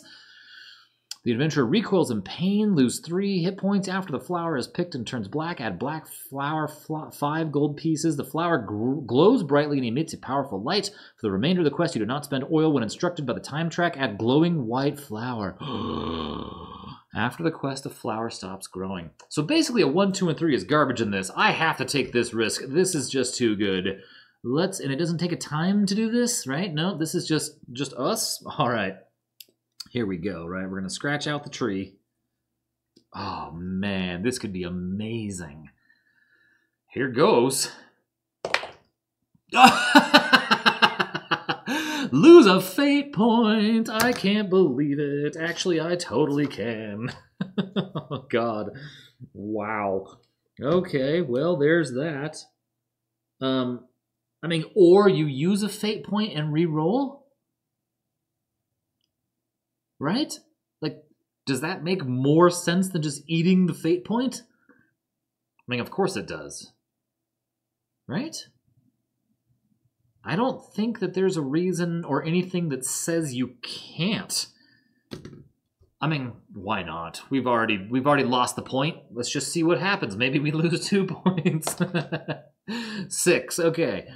The flower glows brightly and emits a powerful light. For the remainder of the quest, you do not spend oil. Okay, I'm going to write that down. Give me just a moment.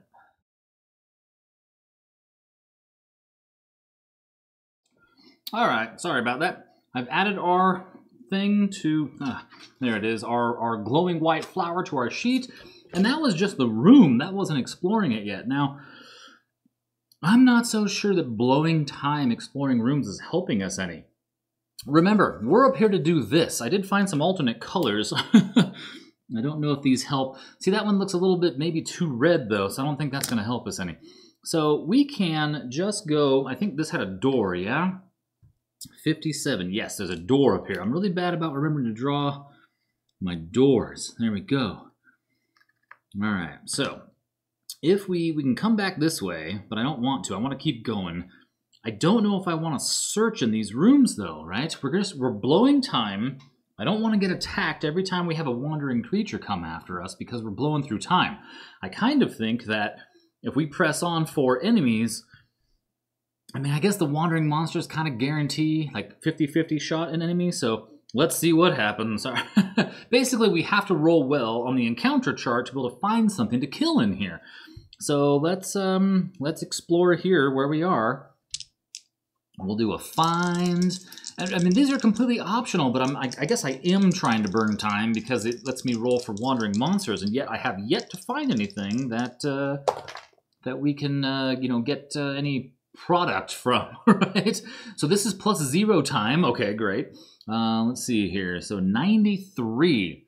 Moving a large moldy carpet from part of the dungeon floor, the adventurer finds it was covering a recessed panel. Prizing it away reveals a treasure laying in a roughly carved out hollow. Roll on table B, treasure B, -15. Okay. You know what? I can't say no to treasure. Can't say no to treasure. Treasure B, -15. Okay. So let's go here. Treasure B, -15. Let's see. We've got... Oh, geez. What did I say? -15. So we're at 23. 23 is going to be an objective item. Oh, wow. An objective item is found that may be required for a quest. Check the current quest details. If it's not needed for the quest, it is instead a great item worth 150 gold. So we found something worth 150 gold. One great item. 150 gold pieces. I guess on the upside, finding like a bag of gemstones and not just converting all this into cash means that when we fail this quest, I can still sell this stuff in town and get some more money back. So now that I think about it, that's probably the way to do that. Yeah, a great item. Wow. Okay, wonderful. Huh. I don't know. That's just really strange. That's just really strange. 23, great item. Wow, and that's a big roll there too. Yeah. Huh. Okay. If it's not needed for the quest, it just says an objective item is found. It doesn't tell me anything else. It just says objective item. Okay, well, there it is. We searched in here and this whole room is done now. So we're stuck behind a door. So next turn, we're going to have to go here, scratch out some time, and then we're going to just have to try to exit this door here, which means we don't know what the door is yet. So let's roll for the door.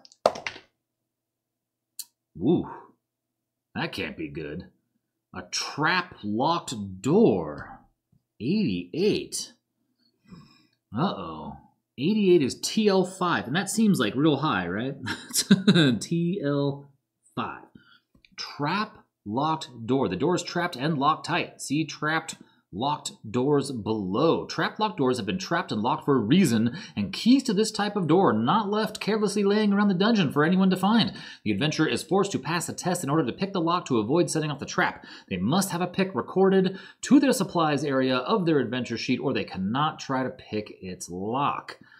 And then it says, if I fail, we lose a pick, we lose a hit point, and we lose an hour.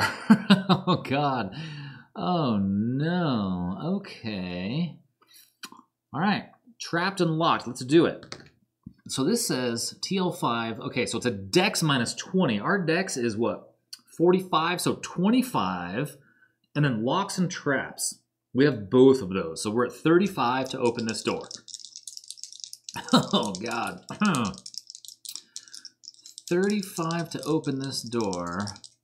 What does it say? I mean, I guess we spend a lock. It doesn't really... Does it say that anywhere? Yeah, -1 pick. It does say that. Okay. So -20 dex.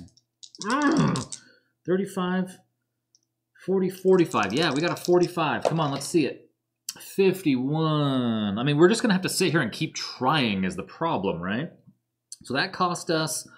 So we failed on the TL5. That's -1 pick. We have 29 left. 1 HP and 1 hour. Now we have... Oh, no, we don't have to spend the thing. So we're -1 HP as well. So we're down to 17. Okay. Might have to start doing tick marks for hit points. And then I guess we just keep trying, right? And we have to roll... What did I say? 45? Dex -20 is... Right? Ugh. TL5. Dex -20, but it's +10 for us. So it's only Dex -10. which is, oh, 35. Yeah, ours is real hard, right? Because we're at 45, 25, 35. Oh, God. Yeah, we need a 35 or below. Yeah, this is rough. 59. So we failed again. So that's minus 1 HP, minus 1 hour, minus 1 pick. And we just have to do it, right? Like, there's no other way through this door, or we turn around and go to this other room. We'll give it one more go. We lost a hit point, too, in there. Okay. All right, one more try. 35. Nope, we are not picking this lock. 86. 1 and 1 hour. Now we have to roll for a bad guy. So we're down to 14 hit points. Ugh. We took 3 shots at that door. It's just too hard. We don't have a high enough dex. That's a bummer. Okay, yeah, it was 35. All right, now we have to roll for the Wandering Monster at 5. So we need 6 or higher to not fight. We got a 1, so we are fighting. And we are fighting a 95 minus 30 is 65 is an Orc Archer. Yay! Something we can actually fight and get a weapon from. We got one. Orc Archer. All right, Orc Archer. Ooh, I like it. 65. Okay, 45. 2 plus 1, 9 hit points, and then treasure is IA plus 10, IA plus 10, or W plus 10. Okay, W plus 10. Okay, and then what does it have? It has surprise. Okay, that's fine with me, man. We are doing it, and we're stuck in this room. I can't believe it. Okay, so what? Surprise means it attacks at a 45 to begin with. It gets a free shot at me, right? So it's free shot 25. Of course, it's way better than I am. God. All right, so it has. Ooh, gosh. So it just hit me for 6, 7, 8, 9. Did we just die? 9, and what was it? Plus 1 damage. Encounter Orc Archer plus 1. I didn't write the plus. I just wrote a plus. I didn't write the 1. So wait a second here. Oh my God. I think we just died. We might not even have... Well, we have 14 hit points. So we have... We got hit for... we got wrecked. So 6, 7, 8, 9, 10. We just got hit for 10 points of damage. And there's literally nothing I can do about it except for like re-roll if I use a fate point. Like... Is that the thing to do this early in the game? I don't know how hard those things are to gain or if you even can gain them. So we're down to 4 hit points. Wow. I need a helmet. Clearly. This getting hit in the head stuff is no good. So now oh, did I forget to... Oh, that was its surprise attack. Now I get to... Oh my God. Here I just come around the corner trying to pick a lock and all of a sudden... in the back of my head... So now what is it going to do? It's going to do a 6, which is the monster will attack, so I'm going to attack too. And so I've got a what? I need to do 9 points of damage somehow. So let's get some counters out here. So I got to do 9 points of damage, and I have... Here goes my shot. Let's see here. We are taking a 55 or less. 74, so I missed. Here goes its 45 or less to hit me. It rolls an 8. So again, it's going to hit me. And it has... Oh, this might not be that bad. So it's a -1 because it hit me in the feet. So it hit me in the feet for 4 damage because it's 3 plus 1, right? Then -1 for the feet is 3 damage. And then because I have... Oh, I don't have feet. So I just took 3 damage. So I have 1 hit point. Oh boy. I mean, I could try to escape, but then I'm stuck in this room. We have to kill this guy. I can't drink enough potions to, like, get damaged. I just have to hit him really hard. So let's see what they do. Let's see what the creature's going to do. 0. They are going... Ooh, they're going to attempt to escape. Are you kidding me? Okay, so I'm going to attempt to block escape. That's a strength -10. So my strength is 55. So we're going to go 45 or less. That's less easy than hitting it. Oh, it's dex. No, block. Yeah, -10. Oh, but escape. I have escape. Don't I have escape? I do. A +5. So block escape is going to give me a strength -5 then. So I have a 50-50 shot of blocking. That's right, just like before. 55. So it escapes. Remove the monster, escape. I can't believe it.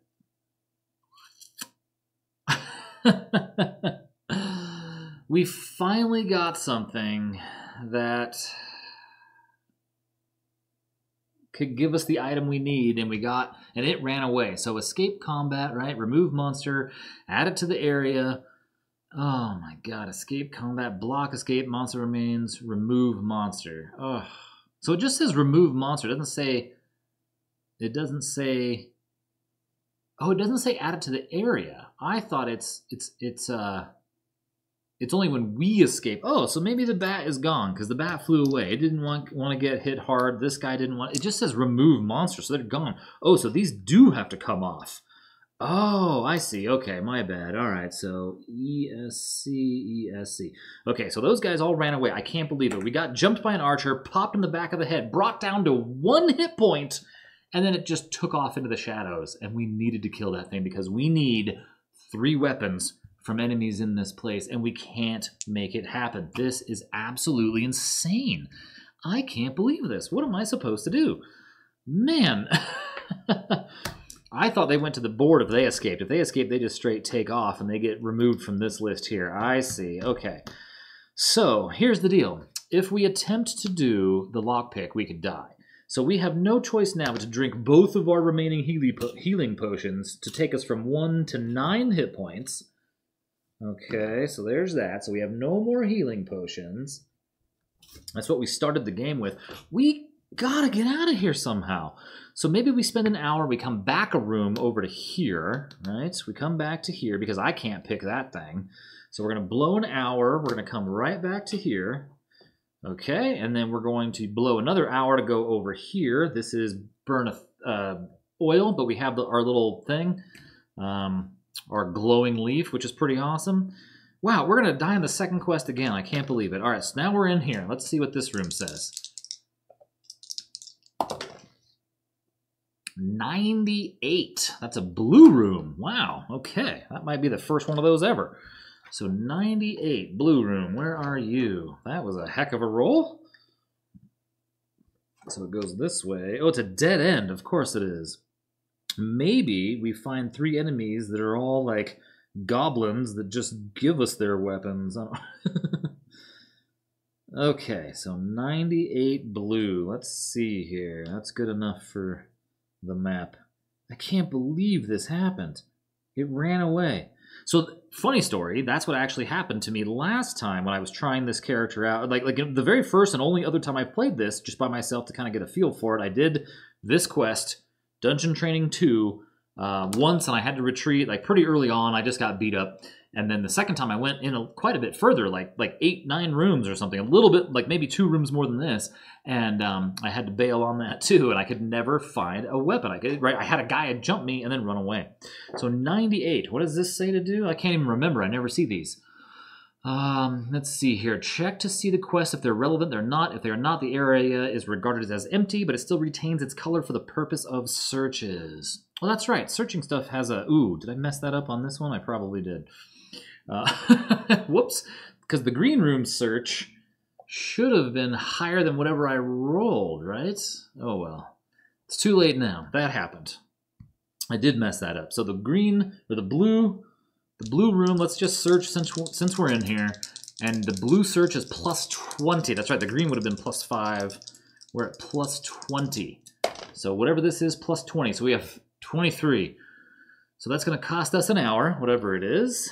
23, that's 1 hour gone. 23 says, while searching around, a piece of equipment gets caught in a crevice of the dungeon's wall. The adventurer carefully prizes it free. It's like, you think it's like prize.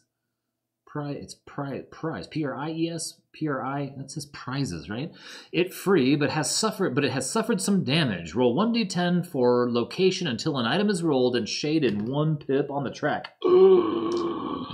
No way. Like, you could totally, like, I could lose my sword. 2. No, I got nothing. We just got to keep rolling. Oh, are you kidding me? We could be here for days. I don't have enough gear. 4. Leather arm guards. So that's going to take a damage because I got stuck. Wow, that was awful. To heck with this blue room. That's terrible. Okay. So here we are again. We have no choice but to go back to the door. So that's 1 hour, 2 hours that we have to just blow. So let's do 1 hour, and we have to roll for a wandering monster. So we are here now. We have to remember where we are. And we have to roll for a wandering monster, and this time it is a 6. So we need 7 or higher. 4. So we got jumped by a wandering monster on this spot right here. So I'm gonna trade us out with a die. So just so I know where we are. Because we're not where I want to be and where I plan to be, and now we're about to get attacked. Unbelievable. This dungeon is kicking our butt. So 13 minus 30, so we rolled a 1, right? Okay, so this is going to be useless, right? This is going to be absolutely worthless for us. So this is giant rats. We haven't fought any yet, though. Giant rats. We're going to go 25, attack value 0, minus 2, and 3, 2, 2, right? 3, 2, and 2, and they have disease and pack.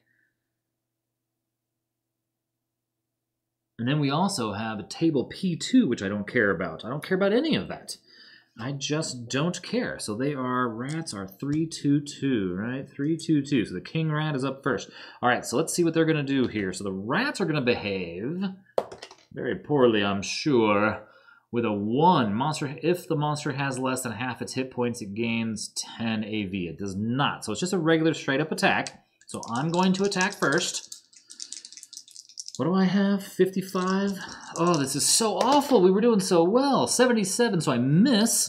And they have plus 10. So they have 25 plus 10. They have a 35 or better they have to beat. They failed as well. So next round of combat, what are they going to do? Just go ahead and escape. I'll let you go. 7. Nope, they're going to attack. So I'm going to attack. I need a 55. I've got a 14, so I hit. And I'm going to hit these stinking rats for 7 damage, right? So that's going to be 3, 4, 5, 6. That's enough to kill. Okay, so let's see what they do, because I have a plus 4 from my sword, my big two-hander. So they rolled a 7. So they missed. Okay, great. So I killed these stupid rats. I didn't take any damage. I have so many body parts of animals, little gross creatures. Let's see what we have. Parts. They were P2, they were P2. So we have P2, we have a 37. We just found a leg for 14. Great. 1 leg. 14G. Alright, so there it is. That was it. That was our big fight with some rats. We got attacked by rats. So now, if we spend another hour, we can move back up here. This says we have to eat, so there's another food gone. And then we erase all of this, and now we're in this room, and we are going to attempt to exit that direction. And that direction requires us... I mean, we have no choice now. Now we're stuck, right? Oh, we could come all the way back here, though. Right? That was room 44. There was no door there. Maybe that's what we do. Maybe instead of coming up here, we come down here. Because 44 didn't have a door, yeah? Yeah, there's no door. Okay. So then if we spend 2 more hours, so 1, 2. Yeah, let's leave this door alone because I can't seem to open it. Then we can come out this way. So, right, we were here. So we spent an hour, and another hour. Now we get to roll for a combat again. This time it's a 4, so we need higher. We need a 5 or higher. Oop, I got a 3. So we're back in combat with some random thing now. Oh boy. Okay. And it's minus 30, right? So we got a 66. What is that? Spider Queen. Holy smokes. 66 on the Spider Queen. We are fighting the hardest stuff. This is so crazy. Spider Queen. And the Spider Queen has, I can't believe this. Spider Queen, 40, 3 defense, plus 2 damage. Are you crazy? and 14. And you only roll on table P1. And it has, hold on, we're not done yet, web, surprise, and poison. Oh my god. Okay, so we know that it gets to roll surprise first, right? What was surprise? Surprise is int minus 10. So I have to roll my int is 20, so I have to roll a 10 or less to not just get wrecked. I rolled a 79, so it's going to get a free shot on me, and its free shot at +2 damage, I only have 9 hit points, is going to hit 5 is just like mid-body, right? Monster, let's see here, it hit my hands. So wait a second, my hands are my hand wraps with 2 armor. Okay, so we're gonna have to do the math here now. So it hit for 5 plus 2, so it hits for 7. The hands are a 2, so it hits for 5. I can deflect 2 damage to the hand wraps and by filling in 2 little pips. So it's going to only hit me, so that was -4 from 7, so it hits me for 3. So I go from 9 to 6 hit points. Oh my god. How many hit points does this thing have? 14. And I can only roll on P1. I mean, I guess we just stand and fight. We could attempt to run away, but we're a fighter. Oh, that wasn't even their... That was their jump. That was their surprise attack. What does the rest of their stuff do? Oh my god. They have web and poison. Poison. When a monster scores a natural 1, okay, so then they're gonna poison us if they roll a 1, and then web sucks too. At the end of each combat round in which the monster is still alive, the adventurer makes an avoid web test to determine if they will get an attack or make at the end of each or make a combat action and forfeit next attack, combat action, and escape. Oh wow, we could get really messed up here. Okay, so let's see what they're gonna do now. They are going to 5, which is just come at me, bro, right? 5. Monster will attack. I mean, I can't do 14 damage unless I'm the luckiest person on the planet. I think this is where we run away, but this video's been long enough. Let's go for it. We have a 55. We got to do 55. Less than 55, 66. We missed, and they have a 40. And they got a 31, so it hits me. And it's going to hit me for, oh my god, so 7 is my off weapon. Okay, I don't want to take any more damage to my weapon, but I might have to. I assume I can. It's got little spots for it. Although, it's shield. Yeah, I don't know. So if it hits me for 4 plus 2 is 6. I only have 6 hit points. And it hits, it says offhand, right? Isn't that what that said? It says off weapon, but this says offhand. So I assume that means my two-handed weapon, I still can block, meaning, off weapon 7. Okay, not a belt check. So it's 4 plus 2. Yeah, so it's going to do 6 damage unless I deflect 2 to my mighty claymore. Oh my god, which is almost broken now. So I'm going to get hit for 4 still, right? Yeah, so I'm down to 2 hit points. Okay, but then, this thing's got me trapped. We are so done here. Yeah, so we have to make the web check now, right? So web check here at the end of each round. The avoid web is a dex plus 20. My dex is what? 50 minus 5. So my dex is 45. And I don't have dodge. So my web is 45 plus 20. So I have a 65? I didn't get webbed, so that's good. And the neighbor's alarm is going off. Let me stop while they figure out what's going on.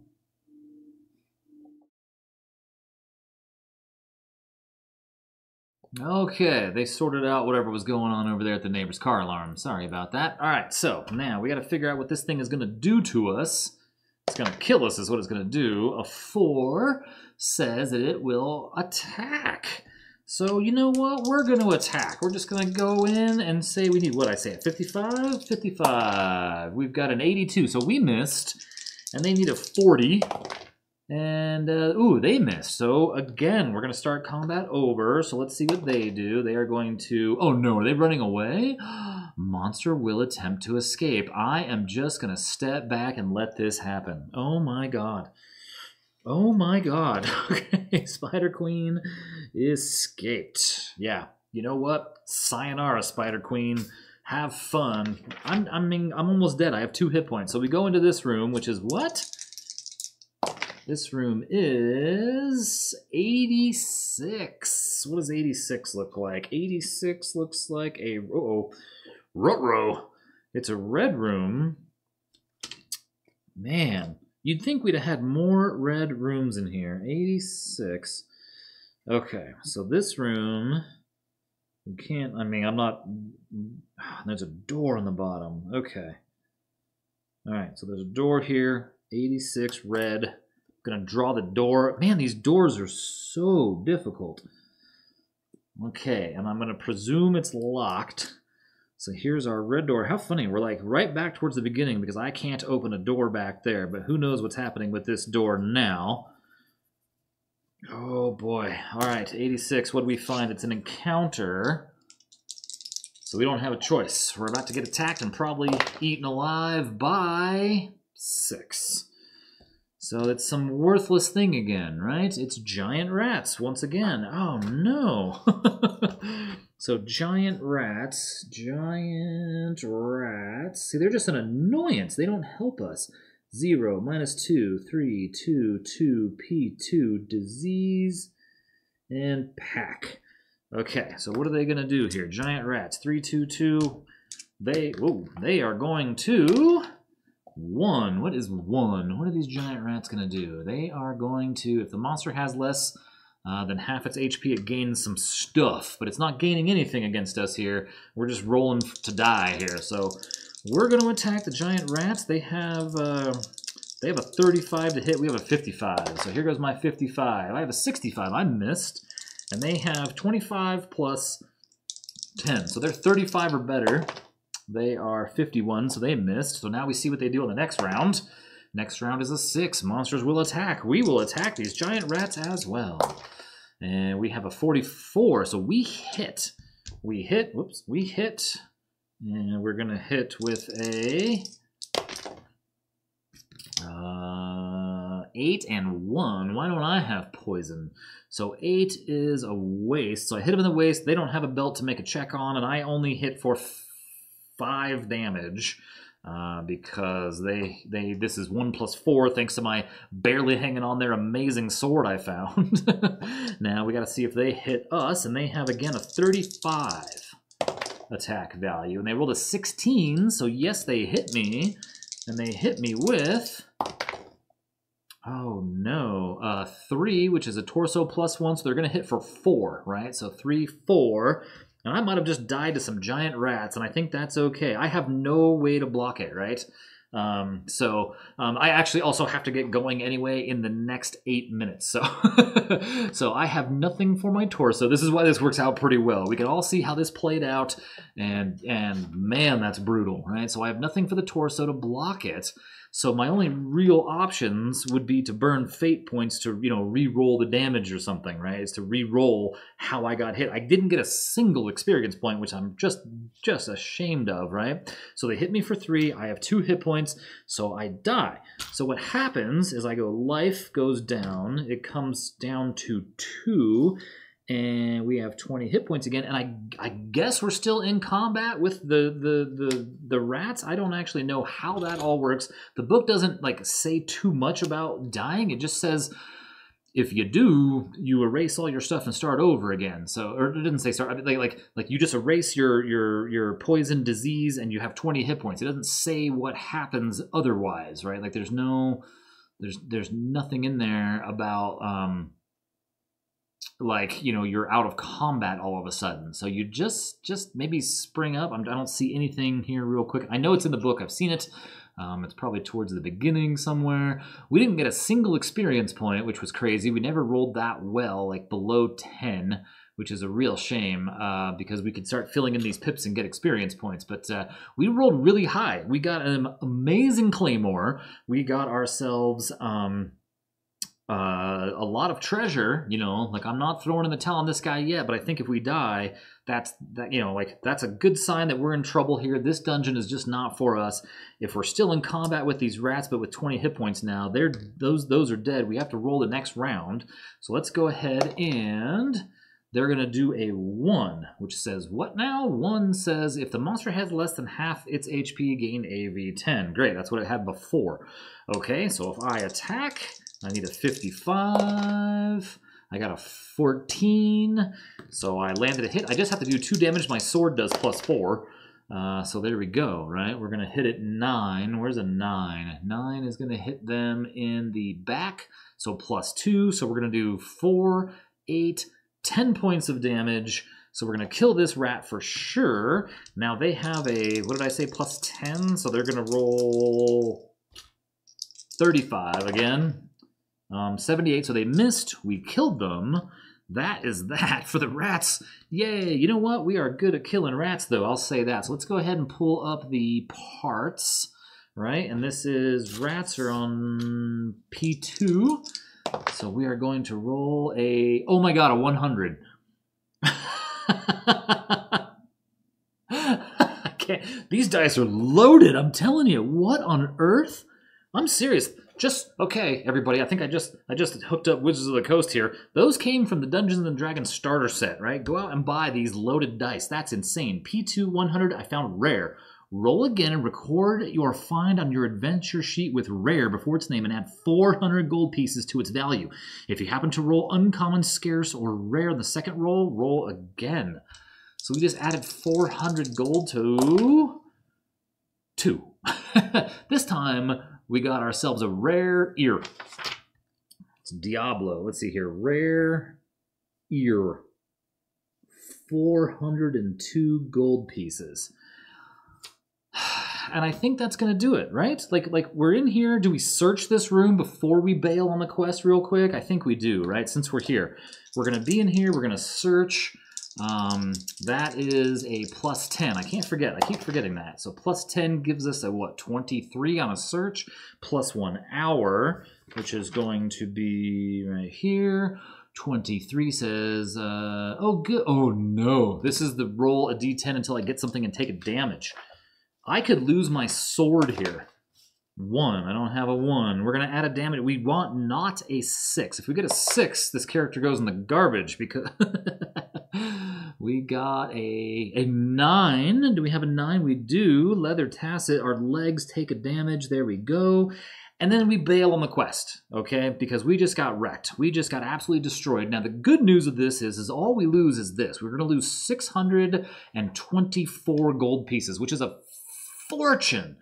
Right? We're going to lose a fortune because that's the penalty for failing this quest. However, we're still alive. We sprung back to life, you know, much of the surprise of the king rat and with the ear, right? That was a trophy rat to kill. And so what we can do, here, I'll take the hit right now, 624. And then what we do is we go to town, 624, and then we can heal up, we can replenish our things, we can sell all of this and go to the market. But as for now, I do have to stop. I really, really am having a good time. It's so rough when you just aren't getting the rolls you need. And it's funny to me that this has happened to me now 3 times on the training quest. It's just a little brutal, but there we are. That's how it is. We're going to go in fresh. We already got 20 hit points. We just blew all of our potions, so we're going to go ahead and take a look and do all the shopping and everything. And then I think we're just going to be back with another video, maybe taking on Dungeon Training 2 again someday. We'll see how that goes. And yeah, until then, thanks so much for watching. I hope this really actually looked better than it felt here at the end of this. Especially think of all the great rolls. We had 3 100 rolls. That's incredible. That's the only reason why we're rich. We had some great rolls. We had some cool adventures. We found all kinds of cool stuff here. Oh yeah, we did explore that one. I don't know a good way to do this here, but I think this will work. So, but that was our little adventure into Dungeon 2. And again, imagine if we had. Hold on. Let's pop on over to the quests here. Right. Any of these other quests. Look at this. It's Objective area found, right? The Spider Queen. Objective area is found. It is the Spider Queen lair, and the adventure must kill Monster 66 on table E, right? Like, there's things that we could be doing here that are really fun. We're just trying to get used to combat and like the flow of the game and all of that, and like these little issues of like, oh, when do I come back to life, you know, little things like that. How do I open a door? How many times can I try to open a door? I think you can just sit there and keep trying. You know, so there's things to do here, but we have to get through these first 5. Now, if we skip Dungeon Training 2, oh my goodness, this one says loot 3 armor from the monsters here. So that's going to be just as bad. 4 is enter the dungeon and loot 1 part, 1 weapon, and 1 armor from the monsters here.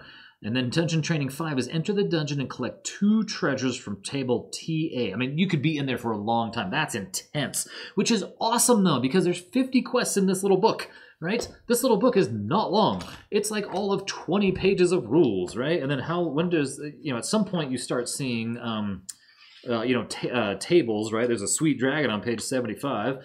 These are all printable things here at the back you want to print. So monster, yeah, this is the handy sheet, the monster abilities. Oh, helps if you can see it, right? So, you know, 67 pages, you know, and more than half of these are tables to walk you through to just have an amazing adventure and tons of fun. So I hope you enjoyed watching it. I definitely want to get this back to the table soon, but like, I'm itching just for adventures. And you know what? Hexplore It is really feeling good. This is feeling really good. And yet I really enjoyed myself playing Albion's Legacy, a game that I just kind of forgot even existed, that I'd never played. And, you know, it was a little long, a little rough, and I made a really bad, stupid mistake in it at one point, but I mean, whatever, it still played out the same, and it was a lot of fun. So we'll see what happens here. I didn't kill enough guys because so many people escaped to get down to the +5 skill, right? I only had 1 or 2 more deaths, so I was still 2 kills away to get down to the +5 skill, so we didn't get that. You're supposed to erase those when they escape, but I don't have a way to erase that wet erase stuff, so I couldn't do it. But thanks for watching. This was D100 Dungeon by Martin Knight. You can get all the stuff on his website. If you scroll down to the bottom of the Board Game Geek page, you'll see a link right there to mk-games.co.uk to go ahead and take you to all the information that you need to figure out what's going on with this. And remember, games are made for everyone's recreation. I'll see you next time.